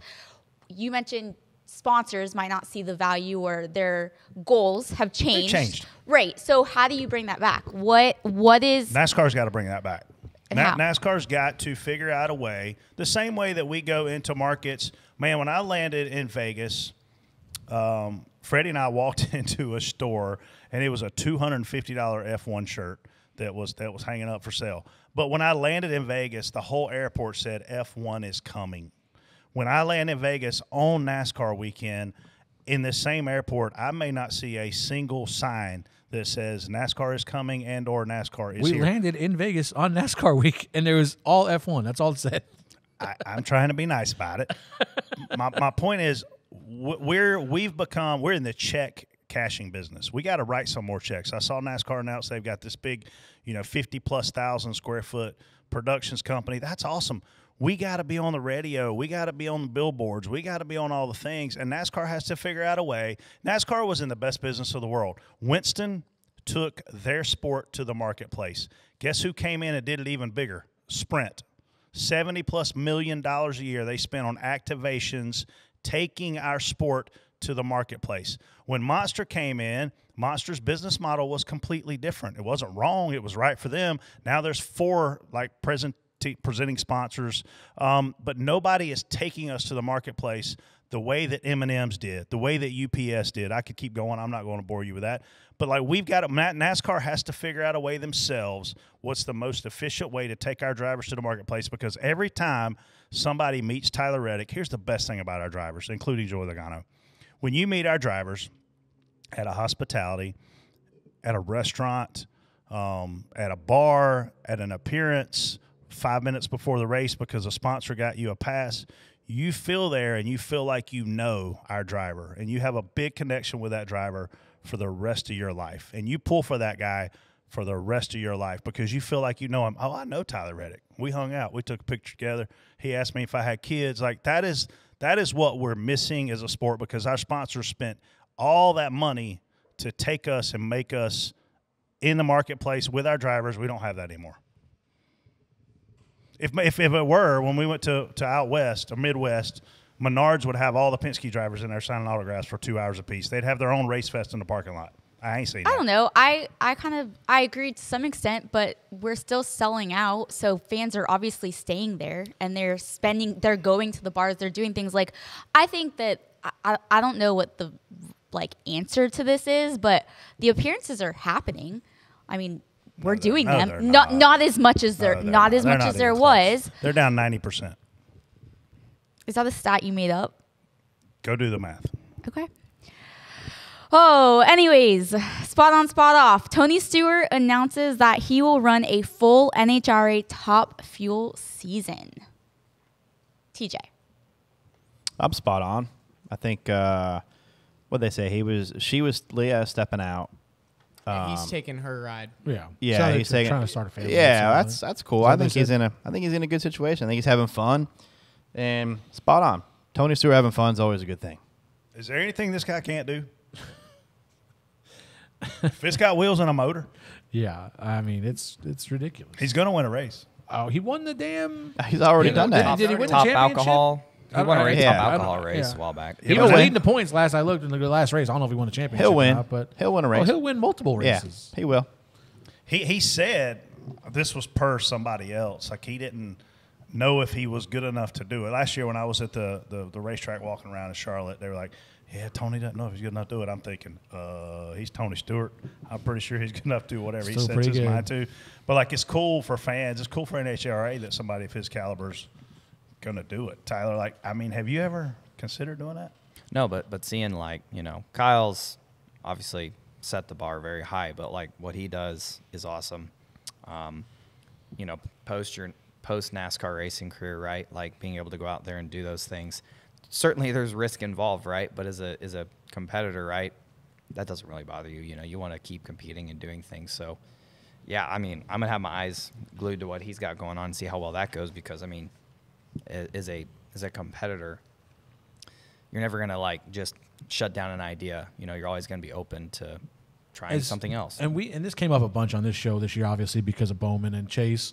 And if you don't want to talk about it, we don't have to. We can cut it. But contractually, are you obligated to not drive anything? Is there something you can't drive, or is it as long as it's as long as it's something really ridiculous, I'm pretty sure me and Denny are on a good understanding. I'm not going to just go jump in something and not talk to them about it. And if there's something he's not comfortable with, I won't do it. But yeah, I think it's pretty straightforward in that front.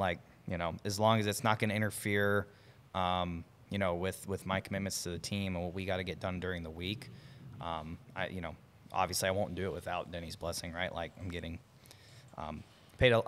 getting paid a lot of money to drive a race car for him and do it at the highest level and be fully committed to it. So I don't want to, distract myself or potentially even anything on the table that would hurt our performance on Sundays. Do you see yourself, one, and would it help or hurt returning to dirt racing? I mean, I know dirt late models background is where you come from. That world is blowing up with multiple high-paying races. I know we've talked about, the thought of maybe getting a Chili Bowl car or something like that. Don't do it. What? But, like, is that something you want to get back into, or is it something now, like right now you're just so focused on cup racing that This year was there was a lot going on this year. This offseason had some other stuff I had to take care of too, so I wasn't really thinking about racing until we got back going on the cup side. But certainly I feel like I guess it's kind of an unknown, right? Like it's been so long since I've done other stuff. There was on occasion a couple times I went and ran a mini sprint at Millbridge, ran some other cars and other series. I think there was 2 years there. We went and ran some WRL events at COTA and NOLA, and that was good experience. It wasn't necessarily dirt, but getting in other things and running other cars, racing against other drivers.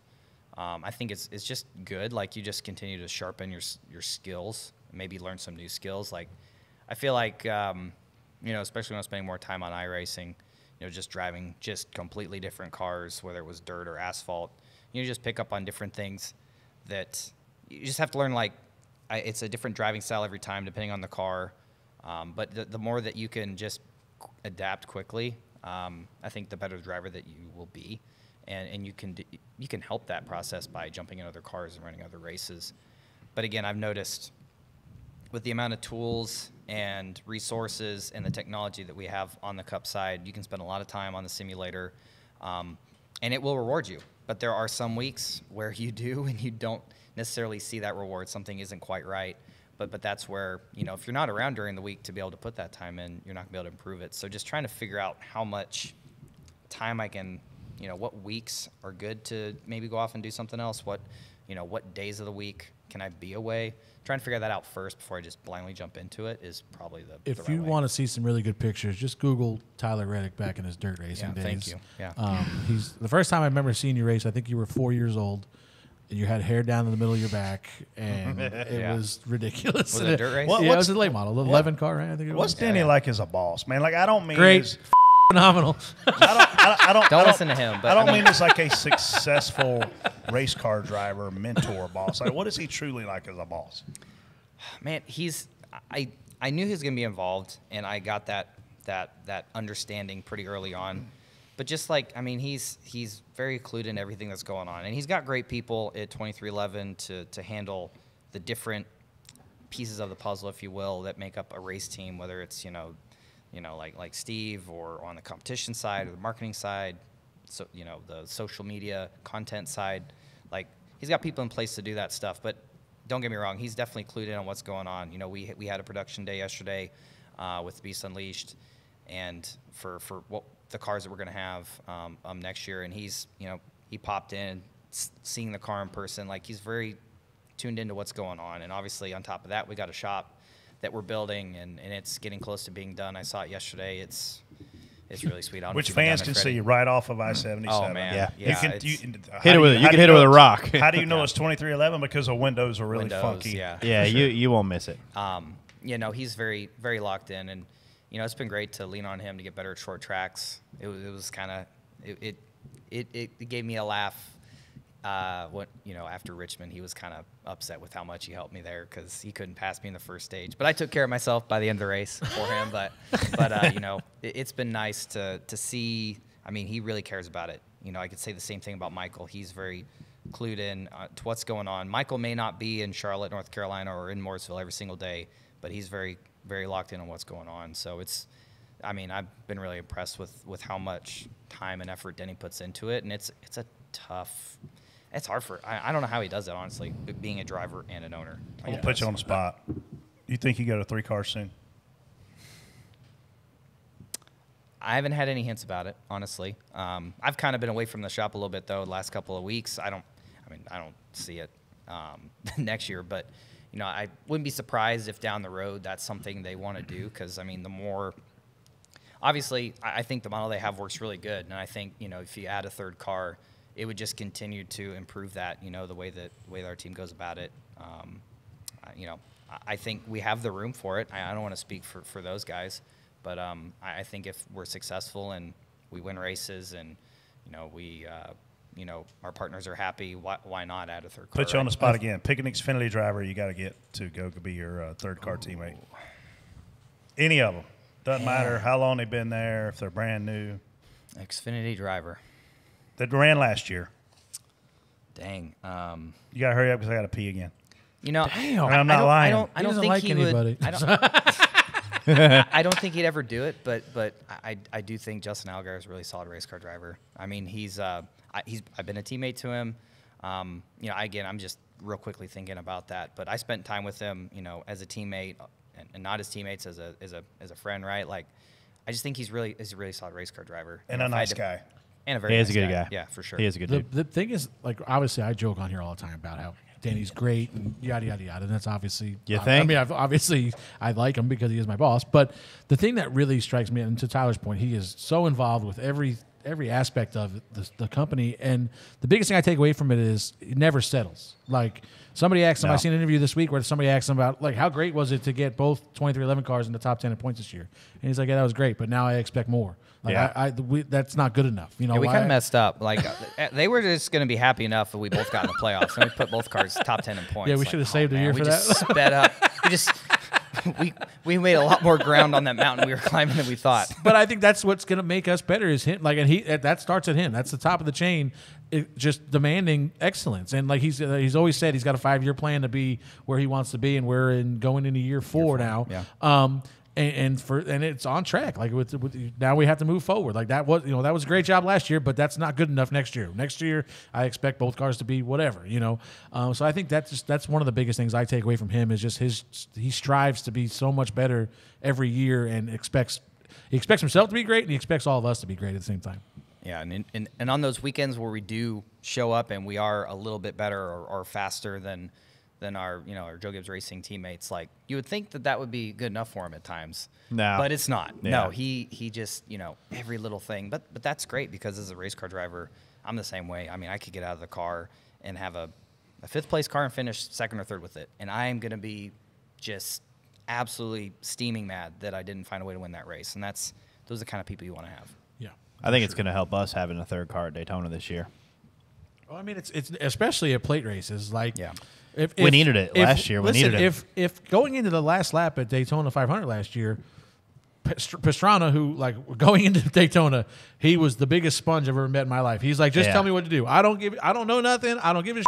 He did a you damn guys good job. tell me what to do. Yeah. And we had a restart. He was on our bumper, and he's like, just tell Bubba I'm not lifting. Like, I'm going to, whatever it is, I'm following him. And if he piles into a wreck, I'm piling in there with him. I don't care. And we were going to come off of turn 2 at the 500 on the last lap. We had the 8 in front of us, and Pastrana pushing the out of us from behind, and Almirola ended up wrecking Pastrana. Hooking him, yeah. But like having those extra cars, especially at them plate races, could be the world of difference. Well, It might be the difference in winning and losing. Position we were in, we're Buscher's leading the race. We're 2nd, and Kyle Busch is behind us.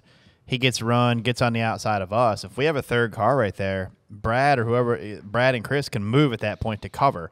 And then when the third car recovers from that, then you still got strength. I think that's why the colleague cars were always so successful at the Xfinity stuff, is because you had 3 of them lined up. Exactly. And the third car, the last guy's kind of hard to block. But if you see the third guy gets covered, you cover now. Yes. You cover that line and come back and pick him up, whatever it is. But the more cars you have in line, it's harder to split that group up. That's exactly why we run it. I mean, Yeah. you want more strength at the end of the race. And you got a good guy. David Reagan's a great. He'll fit in great with Brad and Chris. I mean, he'll be a worker right there. And David's good at those tracks. So, Well, let's move on to the DBCA main, where we catch up on all things dirt. And I'd like to think that this is the off season for dirt, but I think we have more to talk about than we've ever covered. I heard a crazy number the other day. oh boy, I heard your husband's bringing 14 cars to the Tulsa shootout. Is that true? Anyways, I Make don't it 15? I don't think it's 14. You know how many Rolexes you can get for 14? I mean, I don't know how, like, because you run multiple cars in multiple classes, so I don't know. But I heard some crazy. He number. has a good number of cars going to She shootout. has no idea. You just broke news No to idea. her. Don't tell Chad I told you. No, I do. I can't speak for shootout. I think it's actually lower than that, but I hope it's lower than that. But I didn't even know you. I owned do 14 know cars. it's probably all in there right now. Apparently, we own that too. I do know he has a smaller number for Chili Bowl to be more focused. 6%. What? 6%. Remember. How many Chili Bowl cars can we? He hasn't announced. He all has those not yet. announced it yet. I know one of them. But anyways, I'm gonna start things off by saying Millbridge because I they didn't still know going? No, why not? Millbridge starts back up on Saturday. So let's take a drink to that. Cheers This to weekend? Millbridge. How about Yeah, day races. How about Brandon Shepard? I just Yes! I didn't saw know that about video. It. I saw the. I didn't That see the was video. cool. I saw the picture. I saw the video. So I saw a he video. he Man. tested at Millbridge. There's Yeah. been a They ran a lot. super dirt late model at Millbridge the other day. What? Shut up. Yeah, it's it was pretty, so yeah. it was cool.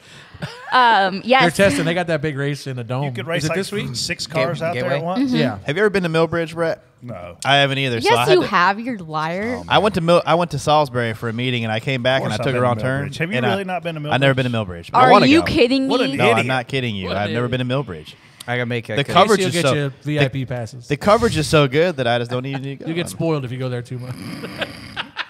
Yeah. Drinking word to I the gotta- show. It's too late to I tell gotta make y'all. a confession. The last time I was there, I think I went out there on a Tuesday night, and me and Bo and Lombardi and his daughter went, and I just went to just go watch some racing. I think Randall Burnett's son Tatum was racing. A couple other kids were racing, but we just kind of went to hang out because Bo likes to go. And Larson's, I think Owen was racing. Yep. And Kyle wasn't there. He was busy doing something else. But Caitlin was there, and I ran into Smiley, I think his name is, and he was like, Audrey's cart's in the hauler if you want Bo to go sit in it. I'm like, oh my God, I don't think I'm going to do this. But I eventually walked down there, and Caitlin's like, yeah, throw him in there, get him in the seat.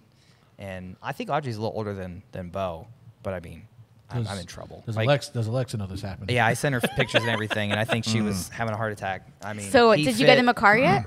No, but he fits perfectly in this car. It's bad. As I Kenny, was Tyler's going to need a race. I'm in Bo's trouble. going racing. as I was I'm committed for the long term. Well, the You don't have funny to worry thing is, about it that now. happened. One of the best stories I heard about something like that was Austin Payton, who's a friend of ours. I don't know what yep. his thing is. What's he? Denny's Manager. Yeah, right-hand guy. but he does And it with Ty. Ty Gibbs now. Well, Ty Gibbs just dropped off a cart at Austin's house for Austin's little boy. He's like, "Oh, this is for him." He's like, "He'll be fine." Here and you go. Austin's like, "Great, awesome." I mean, dude, obviously, we have all come from a lot of different places to get here. When you go to a place like Millbridge, do you realize how hard it is to go from racing the way you grew up racing to making it to where you made it? On the backside, no, but I do remember. I think my first asphalt race was at Mobile, Alabama, and I was running for Schrader. Oh God! I just remember like I don't know. The race was so long. I hated the windshield. It was so hot. I was miserable. I'm like, there's no way I can do this. Like, there's no shot. And we went to Salem, and it went a little bit better. Larry Moore was the crew chief, and yeah, I mean, I ran okay, but like it was just I was so lost. And then we went to Rockingham, of all places. Wow. And for the NASCAR K&N Pro Series race, the first NASCAR race, I I was guess. there. And I don't know, it just because it was hot, and I wouldn't say it was hot, right? But the track was slick, the tires wore out. It was like, oh, okay, this makes sense. Is that where you but- met Brad? He won. Yeah. Well, I met I think Jeremy Thompson, who was very instrumental there for many years. Was spotting for Moffitt. Yeah. And that was the guy that clear-eyed himself on me off of 2 and ended up winning the race. So that was pretty. That was a wild big day. race. That was a remember big that. championship battle in that Yeah, race. yeah. Brett lost Yeah. championship, and Kyle was- Larson, who I grew up racing with, I was of all spotting people, for won it. Corey, I think. Yeah. Because Bubba was driving the Gibbs car. I wasn't spotting for Bubba that day. But these kids you see running around, I mean, some of them are going to make it to Cup. Yeah. Oh yeah. Like, you made it to Cup. It's crazy. Yeah, I know, but like you said, 10, 15 years from now, maybe even longer than that, right? Some of these kids that are racing, There's certainly, I mean, a good amount of them are going to have the opportunity, right?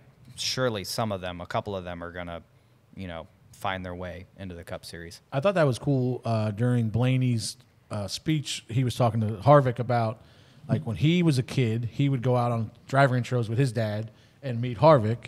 And now he said he almost feels old because he's at driver intros and here comes Keelan.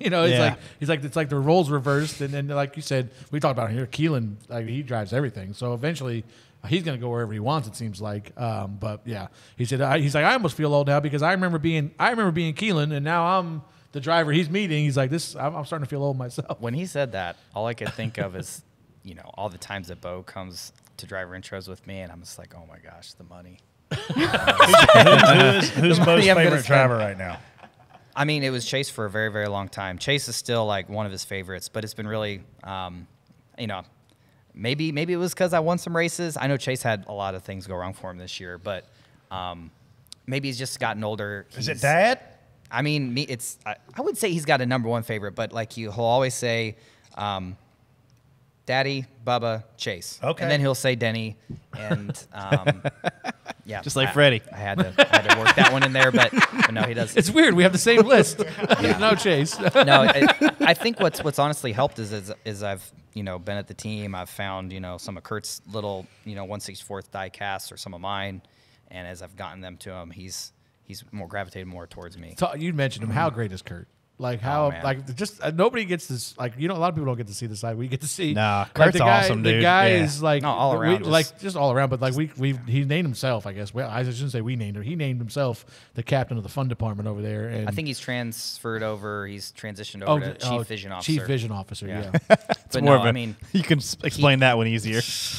I mean, the amount of experience that guy has, the things he's been through, there's, I think in the videos that NASCAR's put out that others have mentioned, no one in our era, if you will, has been through the things he's been through and been able to, I wouldn't, I guess, in probably his eyes, I wouldn't say he went out on top, but I mean, he, was winning races, competing, for him to go through all the things that he did and get back to where he was.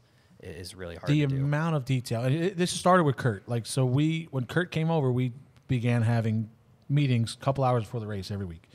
And it's all the engineers, spotters, drivers, crew chiefs. And like the amount of detail he can go into about like somebody will be like, track tightens up here. But Kurt will be like, listen, at the end of this first run at such and such racetrack, the car is going to get tight, but don't worry about it. That's just the nature of this beast. Don't free the car up because it's just that run. If you free it up, you're going to be way too loose the second run. Like he can tell you what the car is going to do at one point in the run, at what lap, at this time of day, and you're like, holy shit. Like, I swear he knows what's going on more with my car than I do. And he's up there, looking to SMT or sitting up there with Billy, and I'm driving it, and he knows what's happening more than I do. I mean, that's just I've tried to get better in that regard, and it's taken time. I mean, you probably remember, right, when I first got in the truck, like, I'm pretty sure you pretty much had to tell Doug Randolph what the thing was doing because I'm not really sure, right? Like, I'm used to. You were very raw. Yeah. I mean, you didn't know. You didn't know anything about asphalt racing. No. But, I mean, you adapted very quickly, though. And wrecked a lot of stuff along the way. Yeah, but I mean, transmissions, yes. I mean, you were harder on transmissions than you were any body panels on the car. Yikes. Dirt Vision season doesn't seem to end. Tons more racing, as I mentioned. Millbridge starting off this Saturday at 1 p.m. Come hang out with Chloe. And tons more on the schedule between Shootout, Chili Bowl, more announcements I'm sure to come. Catch a lot of it on Dirt Vision and stay up to date on our show on Dirt Vision. Let's move on to Ask DBC. Don't forget to send in your questions using hashtag AskDBC. Although we won't have a show for a few more weeks, I guess, until February. You can still submit your questions. I'm sure Freddie and Brett, while they're nice and sober, will get to them on Twitter too. First question is from Carter. What is the worst gift you've ever received? There's no such thing as a bad gift. Yeah. My grandma, she had a lot of grandkids, and we got a pair of nylon socks every year. God rest her soul, I love her to death, but you knew what you were opening, and it sucked. Claudia used that sewing kit she got last year yet? I don't know. Do you remember that? No. What happened? Cindy, Are you doing Christmas at my house this year again? Cindy gave her like. What are you gonna get me? I don't know. I gotta get you. You got me the best gift ever last year. That Dutch oven. That sounds terrible. It's actually a Dutch oven. It's. Why are you and Brennan the sheets together? Hang on a minute. Yeah, you might want to explain this one. Where was this at? Gift of a This Dutch is oven. actually a Dutch oven. Was this in Colombia? I don't even this know. This was Colombia, wasn't it? We lost Travis. Anyway, does anybody know what a Dutch oven is? I mean, what actually a Dutch oven is? Not Freddie. a No, Yeah, please, I know what it please is. enlighten us, please. It's a pot. It's a cast iron pot that I'm going to use today or tomorrow probably. But Brett told me for years, he's like, the best thing you can do is make a pot roast with this Dutch oven that I got. And I was like, that's cool. And we share recipes all the time and cook. Does it smell good? Cook a lot. It smells awesome. It smells like chicken.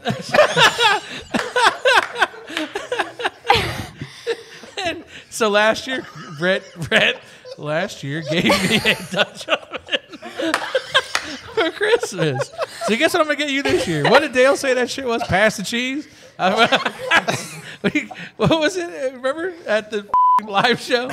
Pass the cheese. I'm gonna bring some cheese to Brett's house for Christmas. We didn't get to do Christmas a couple years ago because my friend Brett. That's a gift you can't return. Man, you guys are tighter than I thought.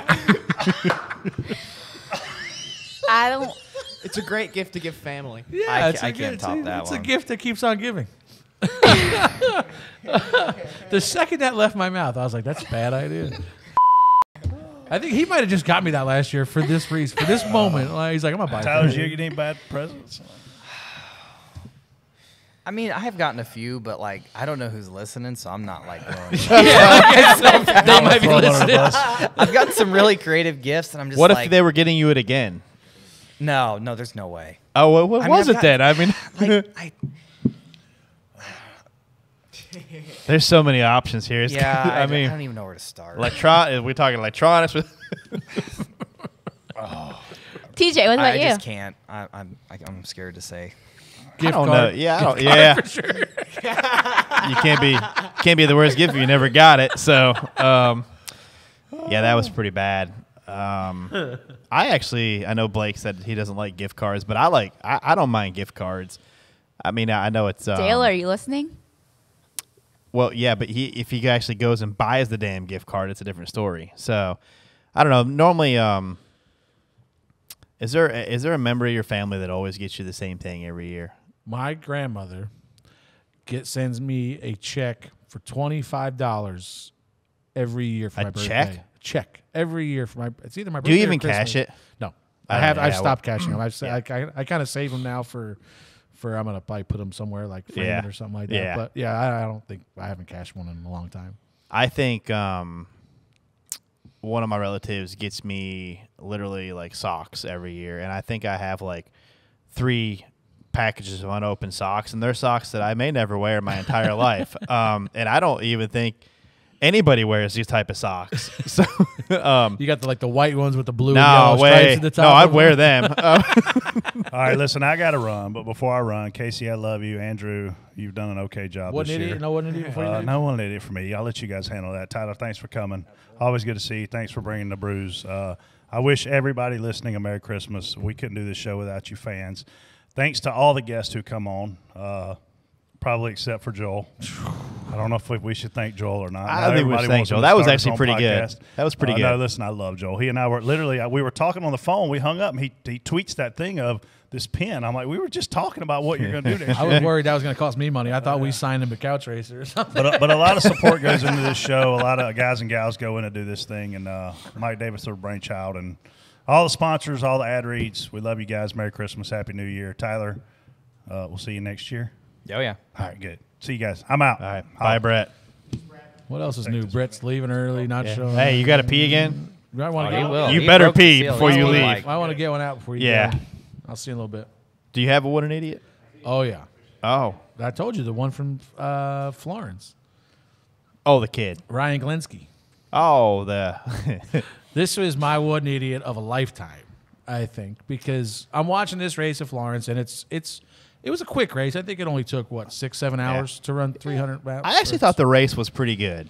A lot of wrecks. I mean, there's a guy that went through a fence, and they were the funniest. This race, I was making notes. I'm like, holy, we're going to talk about this race forever on DBC because a guy went through a fence, and then Blake, who works here for us, and Eric Brennan are announcing, and they're talking about they backed the tow truck up to this guy. Now, Florence doesn't have walls for anybody that's never seen the place, so he hangs the throttle or jumps over a guy, drives over the first turn banking, down the hill, through a fence. So he's probably, Blake, I don't know, quarter mile off the racetrack, if that, you'd say. So they're hooking the tow truck up to this guy, and he's okay, obviously he's out. And next thing you know, I hear the announcer's like, and the pace car's off. And they're still hooking this guy up to the tow truck, and here they come off of 4, taking the green. And I'm like, okay, I guess I didn't see this part. So, they're just dragging this guy off the track. So then... what's a quarter mile off track, you said? Then somebody went Quinn Huff and pitted from the top lane to the bottom and almost wiped the leaders out. You mean Reddick? Yeah. Well, no. Like, you didn't do what this guy did. This guy just hung a left and, wiped out everybody underneath him. But my man, Ryan Glinsky, who I feel bad now, I call him an idiot now, but because I think he's since apologized or maybe got some bad information. But early in the run, Florence is notoriously bad on tires. Like choose them up. Mm-hmm. And most guys kind of run part throttle, 50%, whatever, take care of their stuff. Well, Clark Houston, Andy Houston's son, decided, that, I'm out. And he took off. And he had 7-8 second lead at I don't know what the lap time they run there is, but he's gone. He's on the other side of the racetrack. And Glenski, who's a very good driver, he's very good at Florence especially, has backed himself up to the guys running second and third, which were the kid that won, Zilich, and I forget who the other guy was. And he is just maintaining pace with them. But he's a lap down because Clark is on the other side of the racetrack. So the yellow comes out. He cycles back around to the back, doesn't get the lucky dog because Clark had lapped half the field at that point. So he cycles back around. Now, later in the race, he's at no point now, all these cautions come out, but there's a bunch of guys laps down or whatever. He's not getting it back. He's not getting lucky dog. He's not getting a lucky dog. And they're Blake and Eric are making a point on the broadcast to say, sucks for Ryan. He's stuck a lap down still. He hasn't been able to get in position for lucky dog. So then he has a run where it's a longer run. He drives up to 4th or 5th in line fast, and there's another caution. Well, he's 4th or 5th in line, and now it's I'm watching at home, and it's taking forever. We're running 10, 12 parade laps, and I'm like, what's this guy? What's going on? And they're like, Ryan Glinsky won't get out of his position. He says he's 4th, and he's obviously a lap down. He doesn't realize he never got the lucky dog. He must have thought he got it somewhere, and he didn't. And I'm like, this guy, he's ruining the race now. We're making parade lap. Now there's an official comes on front stretch. He kind of swerves at this guy. He's got his hand out the window, flipping off the tower because he knows. Sure. He is just so sure that he's on the lead lap. And I'm like, this is incredible. But he never got the lucky dog. Never got the lucky dog. So his family's on pit road, or his crew, whoever they're flipping off the tower. They're yelling at officials. Finally, he makes a hard left down pit road, almost cleans out 3 or 4 people at the end of pit road, running way too fast on a live pit road. Gets out, double bird to the tower, yelling at officials, and I'm like, this guy doesn't know. He must have. I'm like, who screwed up here? The tower or him? Somebody has screwed up royally. Yeah. Here. Somebody's an idiot. I tweeted during that. I'm like, whoever is wrong in this situation is going to be my one idiot on DBC. So finally, I forget if it was Caitlin or somebody that was the not Caitlin, Jacqueline, but Jacqueline. The infield reporter finally catches up with him, and he's like, this stupid tower, I never even got lapped. I kept them guys behind me the whole time because he thought that nobody told him Clark was leading. Oh, so he would. So he ran this whole race thinking he's on the lead lap, and then he got up there, but he was a half a lap down. He was already down a lap and a half probably because nobody told him he had no idea who the leader was. So he made a complete ass of himself. That's pretty bad. When he was a lap down the whole time. And I'm like, this has got to be one idiot of a lifetime, which Who I don't know who spots you give for it to. Eventually, I found out was this his mom, Blake? His mom spots for him, and she took blame. She's like, I just lost track of the leader. Yeah. I thought the guys that he was holding off were the guys I'm not going to lie. When you go to Florence at a place like that, you have to know who the leader is because you have cars that do that. They take off and run. Start taking off. You have got to know who that guy is. And but for him to, he made a complete ass of himself, and then was 1,000% wrong at the same. He was race how they cost me a win. He went off that they were so wrong and he knew everything. And I'm that's like, not oh, good. this poor guy. Like, and then it would come out later. I'm like, unfortunately, I think you're a very So talented I was race car watching driver, that, Ryan, but I had family over So you didn't at my see. parents' house, and I couldn't hear. I remember them talking about that guy a lot, and I didn't know what was really going on. So Yeah. that explains it all. That- now. yeah, it was a really bad look, and I think he's a really talented race car driver, and I'm sure he regrets every minute of it now. But I'm sorry, at that moment in Yeah. life, you were one idiot for sure. You got an Jeez. idiot for the year? I mean, what do you I mean, just every official in that Philadelphia Eagles and Buffalo Bills game. That I'm was- not kidding. the end of the. I thought the end of the. Let's go for straight football now. Packers. Oh, the it's other so night bad. was so bad. It was so like bad. 4 direct calls in a row. That were terrible. How can Mahomes get hit when he's inbounds and right on the line and trying to go forward, and you call that a personal foul? But I'm not even mad at the missed horse collar tackle or whatever. The fact that you throw an intentional grounding penalty on top of that when there's a receiver 5 yards from him where the ball, somebody took a picture of This it. is when TJ he tweets about. I tweeted football. twice. I was so mad He at that had point. He had 2 tweets like in a day, which Yeah. is a lot. It is a that's lot. like- I was, feeling okay? and I know officials are going to look, man. Nobody's perfect. I mean, nobody's perfect, and I get except that. for Brett. Oh yeah, but he's not here. So yeah, Brett does think he's he's perfect. But I mean, when you miss a Dead. horse collar tackle, fine, even though it was completely obvious that the guy had a hold of him, and it wasn't. I don't think he swung him down by it that hard, so I wasn't mad at that. I was more mad that you threw on a penalty that you just made up when they took a picture on Twitter, and the ball literally landed 1.9 yards from the receiver. It went by him. To me, that's in the area of the receiver. So when those quarterbacks throw the ball into the grandstands, how is that okay? You know what I mean? Or screen pass is messed up. You got an idiot? You want to call anybody idiot? Uh, Anybody you tweeted about recently, maybe or something? yeah. Did you tweet about somebody? There's that, but I'll go Well, look. He Either- caused another hell of a wreck. I'm talking about Oh, Hocevar. no. He caused a hell of a wreck at the snowball again. I missed that. Like, Oh, last chance Carson race. did? Yeah, he last chance race. He's Oh, I side by did see side this, with I yes. think Augie Yeah. running. I don't even know. Got Like, they're loose. both in the race. Gets loose, chases it up. Well, when he gets loose, he chases up into him, which is like you're already overstepping because you're both in the race at that point. And then like Sammy gets underneath him and he just kind of hangs a hard left. Yeah, but I will say this, and I've been in that situation.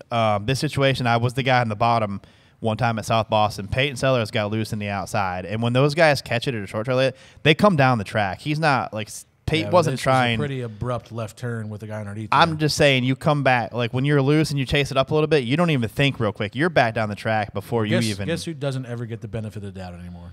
Oh yeah. Well, I'm not saying he doesn't, but I'll tell you the disappointing part of me of that is the way that honestly that Sammy reacted to that. Maybe they wreck, and Sammy didn't seem like he had any interest in continuing. no, but on. I'm saying he lets that he doesn't get in there and they carry on. Those two guys wreck in front of him. He benefits from it, but instead he just said, "I'm done with this," and I'm plowing into the guy, and which was kind of disappointing because I thought Sammy was I thought he was fast enough if something did happen. Obviously done the best qualifying and stuff, but I can to say that when people get loose like that, they come down the track a little bit. Like I know Peyton didn't hang a left. I know he was out of control.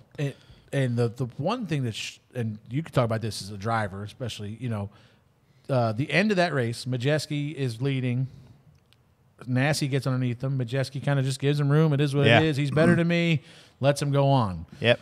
Fast forward a handful of laps later, here comes Bubba. Bubba runs Nasty down, kind of puts the bumper to him a little bit off floor, gets underneath him, and Nasty just runs him in the inside wall. And Yeah. ruins both of their days. I mean, he didn't it wasn't dirty, malicious, but he didn't give him any room, kind of squeeze him in the wall, and that's how you end up. And now the guy that was smart enough to just, all right, today's not my day, he inherits the Wins lead the and race. wins the race. Yeah. So it's I see, Scott I'm- Tapley was somebody that tweeted that, and it's just a perfect synopsis of the amount of times you try to squeeze a guy down or hold him down, you're going to wreck at least 50-50. Well, Probably especially more than right that. there. Those guys get close to that wall. I don't have a lot of asphalt late model experience really, but when I ran that race at Lee Speedway a while back last year, I was completely surprised by how much tighter you can run a late model car. But I mean, you are going slower. It is a little bit different, right? Like, when I was running the bottom at that race, like people are right there on your right front. You're like, oh my gosh, making you think about it. And I'm like, oh, I can use this to my advantage. So it is a little bit different. I can't really speak on it that well, but I think when you're running at higher speeds, you just know to give yourself a little bit But more that was, room. and I don't remember who you were racing that night. You might, but that was a perfect example of like kind of how to do it. Like you guys ran side by side for the last portion of that run and finished. I mean, it didn't work out good for you, but No, I messed that up. But you should have dirtied him up a little bit, maybe. But it's just like you guys ran side by side and ran through the line like that. Worked. But I was more talking about just like throughout the race. I was learning. I was like, oh, okay. You just run a lot tighter than you would think. And I mean, Nasty said it in his interview, though. He said he was either going to win or wreck himself, but I think he pinched him a little bit too much. I don't have a lot of experience with it, but I did make that connection to, okay, when you're the outside car, you can be way more aggressive than in a stock car. It holding the guy underneath you down. It will sometimes work to your advantage way more than it would in a stock car. I agree. So that was surprising, and vice versa. Like if you're on the bottom, of somebody, you try to position yourself and use them up a little bit more. You're not going to get connected and take off and go sliding up into the wall because you're not, you're going a lot slower. You're not going 150 miles an hour. If you're on the inside, it's all where the right front tire is. If you're on the outside, it's all where the left front tire is. If it's in front of the other guy, you can pinch him down. If the other guy gets positioned, he can run you up. And it's a battle for that. It just seems like the amount of times you see somebody try to hold somebody down like that, you get wrecked. You're just. I don't know. I guess it kind of depends on the racetrack, but like at the end of the race, I feel like if you're on the outside, you're kind of delaying the inevitable. I'm not short. I'm not a short track asphalt guy, but I would think in a race like that, you're kind of delaying the inevitable, right? You are. You're better off to. Let him go, get in line and try and just move him up and put yourself in a position. Restart. That was eventually for the win right there. I mean, I think he knows if Bubba gets around him, it's over at that point. But I mean, not necessarily. It was for the win when Nasty passed Ty. Ty didn't squeeze him down into the wall. Ty just said, "I'm beat" at this point. I go to Southern National and watch you guys swap the lead 6-7 times, or no, more than that probably. I don't know. They swapped the lead twice a lap for like 5-6 laps straight. So it can be done, but to me it was unnecessary at that point. But kind of ruined a good race. Well. I would say mine is myself at Nashville for 2 reasons. Oh, no. First reason. Did you blow a motor? No, I actually didn't. Party? I just had too much fun on Wednesday night. I was all but convinced at 12:30 that I had a couple more in me, right? I got one more in me, as they would say. And no, I've seen Alexa shut me down, and that was the right call. So shame on me for thinking I had more left.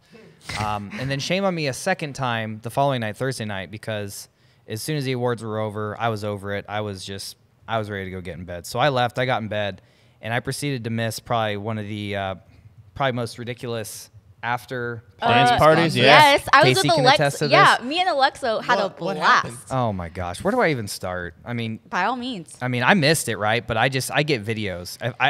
If I would have been there, I probably would have been on the stage like, I agree. like half these Most parties. of them. Well, so NASCAR Rider. brought Flow Rider. Yeah, that was everyone on everybody stage. dancing. Oh Yes. my gosh. I have a whole new I missed out on a appreciation. full-blown fantastic entertainment. I don't know. I should have went to bed. I could see you up there with your shirt off, running around behind Flow Rider. I could see No, that. Well, no. I would have been down there videotaping the whole I've thing, seen laughing. that I side missed of you. out. I got Now, a couple that's clips some, from Alexa, but I completely missed Oh, it out. was awesome. Now you got a goal. If you win it next year, you can be up there. Oh yeah, that unfortunately. Yeah. He doesn't even have to win. I mean, just If you go. win next year, I'm going. Just saying. Go stay for a week. But And no yeah. going out Wednesday night. You're staying Wednesday in. night- well, I set myself up for failure. I think we were talking about it earlier. You have all these parties or these get-togethers. We had we had like 3 or 4 of them, and it's open bar, and they're walking around food and whatnot, and you're just like, I don't need any food. I'm gonna save room good. for the important Yeah, I'm good. And that worked out great. I just did a vacation like that, so yeah, it was. No, it was, well, yeah. Actually, when I was in St. Thomas, I didn't do that. I ate everything in sight and drank everything in sight. When I got home, I gained 7 pounds. I was like, okay, well, that was bad. I 7. lost in like a week, like 5 days. I gained 7 pounds. I lost 7 pounds on this trip, just so you know. I mean, I got You guys even down. for those wondering, I got it all back. I just stopped eating and started. Yeah. drinking Probably a lot water. easier for me to lose weight than you to gain weight, though. So I was Well, I mean, the first couple come off pretty easy. I could You're probably just lose flushing 5 all walking the- out to my truck right flushing now. everything out. You also have Why do a you wedding think we to had no plan, AC in this so place? Yeah. you also the have a suit wedding didn't to fit plan. great. So Alexa will probably be proud to know that you lost it again. Yeah. Well, I mean, I got some work to do in the off season. I'm looking forward to it. Herm, you know Herm. Yeah. The best advice Herm ever gave me before my wedding, I'll give it to you. Don't get skinny for your wedding, because you're going to have 1,000 wedding pictures. Casey can attest to this. 1,000 wedding pictures around your house, and eventually you're going to get fat again. And then you're going to have to look at yourself skinny all over your house forever. Well, Colby thought I mean, that so advice was I know it's funny. gonna sound crazy, but like Herm's not even married. I think I'm like 150 right now, but I think in 2021, I got down to like 135. And we have, just those devices all over the house that have the screens and the pictures, or TVs, whatever. So I'll see pictures pull up when Bo was very, very little.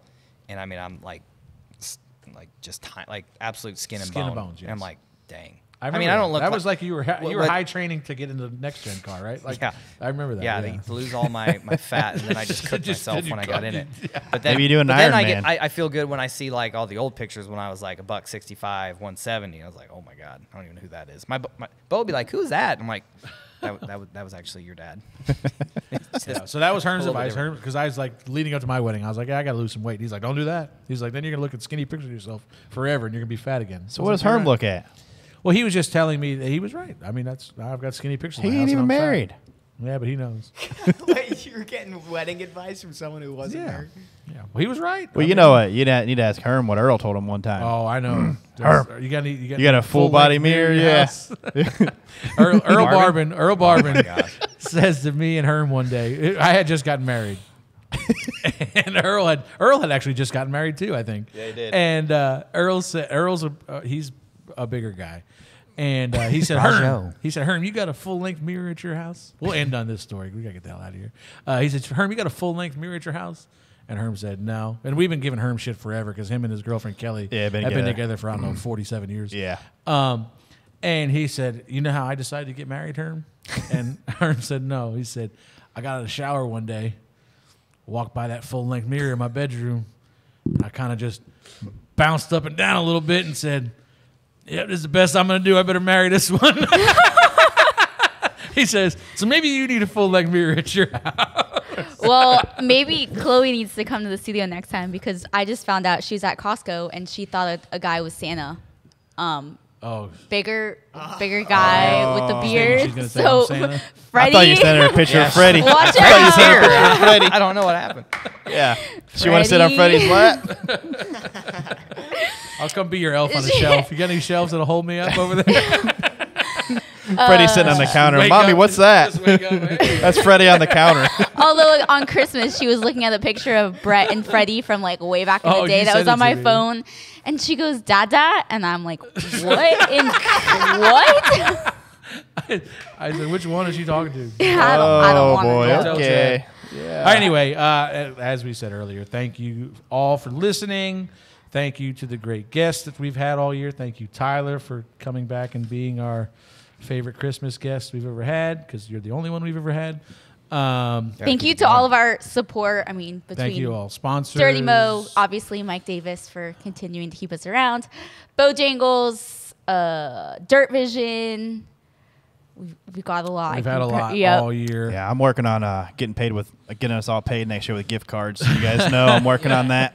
Thanks. Thank you, Andrew. Thank you, Colby. Thank you, Blake. Yep. Travis, go yourself. You're on the wrong Yeah. show. The guy that left. Thank you, Dale. Travis, what did he do? He's just been drinking I all said day. it. Yeah. He It's doesn't the do moral anything. support. What about the guy that left? We can, Brandon. Yeah, thank F you, Brandon. him. F him too. F yeah. you, Brandon. What? My host employs you. So. Well, Oh, yeah. your host is great. I don't know Yeah, what to tell you. Travis is your boss. No, technically. that's not happening. But thank you, everybody. Abby was here this year, earlier in the year. Ben Oh, yeah.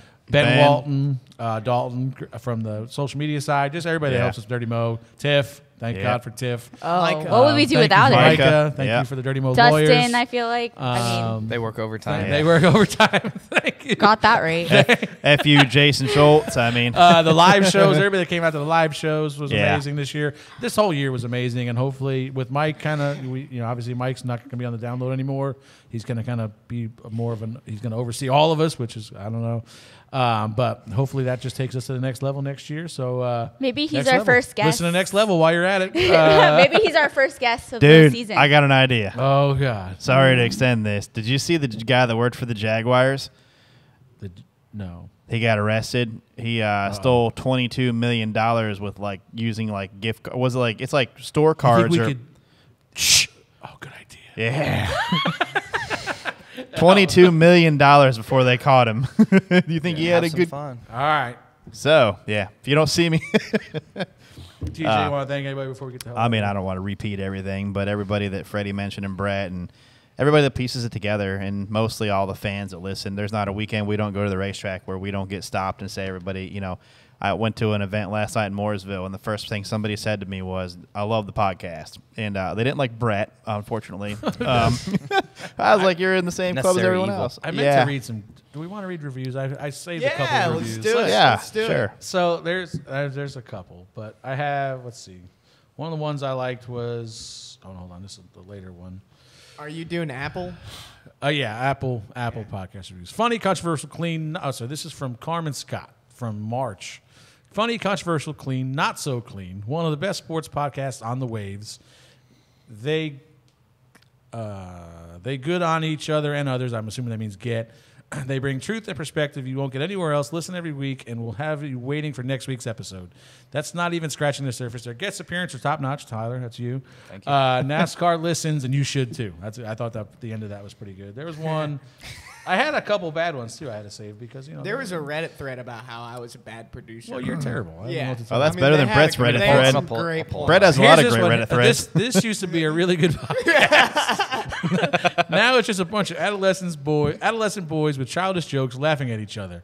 All Monday morning quarterbacks are frequently inaccurate. Kiss my ass, Bill Mack. That was me saying that. Bill Mack was the guy. Let's see what else we have. here. McAnally?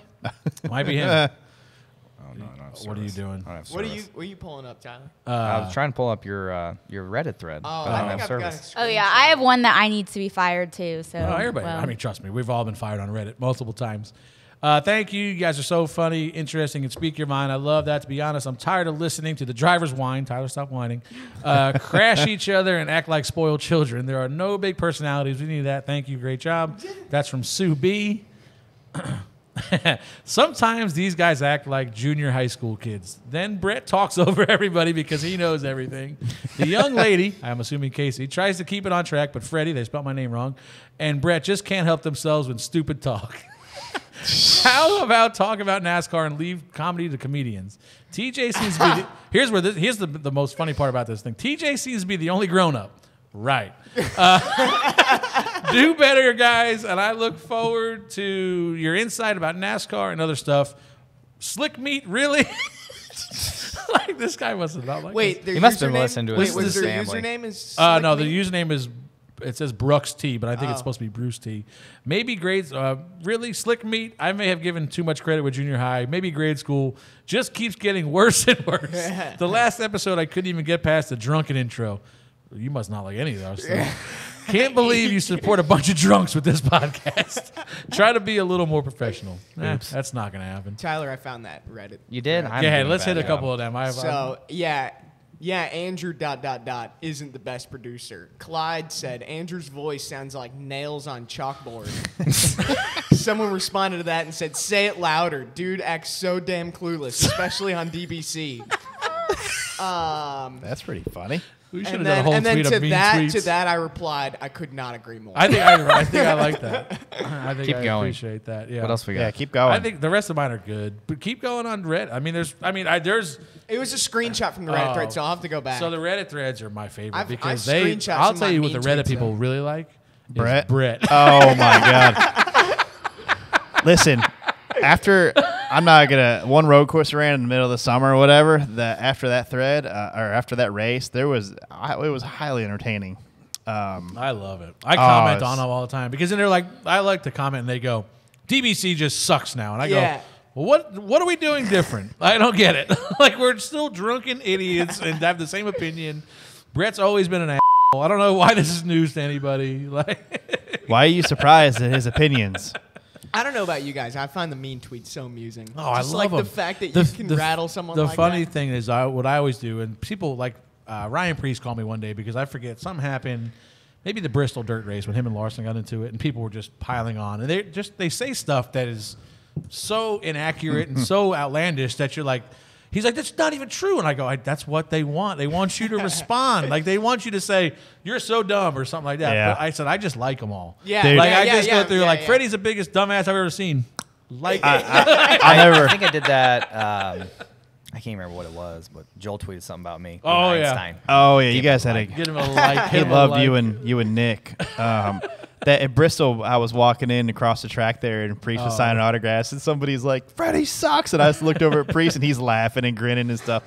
It was pretty funny. You had in the moment, it was funny. But yeah, you and you had a nice little interaction there on Twitter. More? Yeah. Well, I have one from a few years ago, and it's a comment on my own YouTube page, and it says, "I just want to punch that kid in the mouth. I don't know why." But honestly, it could be about Jimmy Johnson. We don't know. Yeah, probably not. Jimmy's It's in probably you. Yeah, It's probably Probably Anyway, not about Jimmy. We love all of you. We love you Yeah. if you hate us. We love you if you love us, and we thank you for listening. That's my always go to. It's usually on Facebook because the people on Facebook are a little bit more.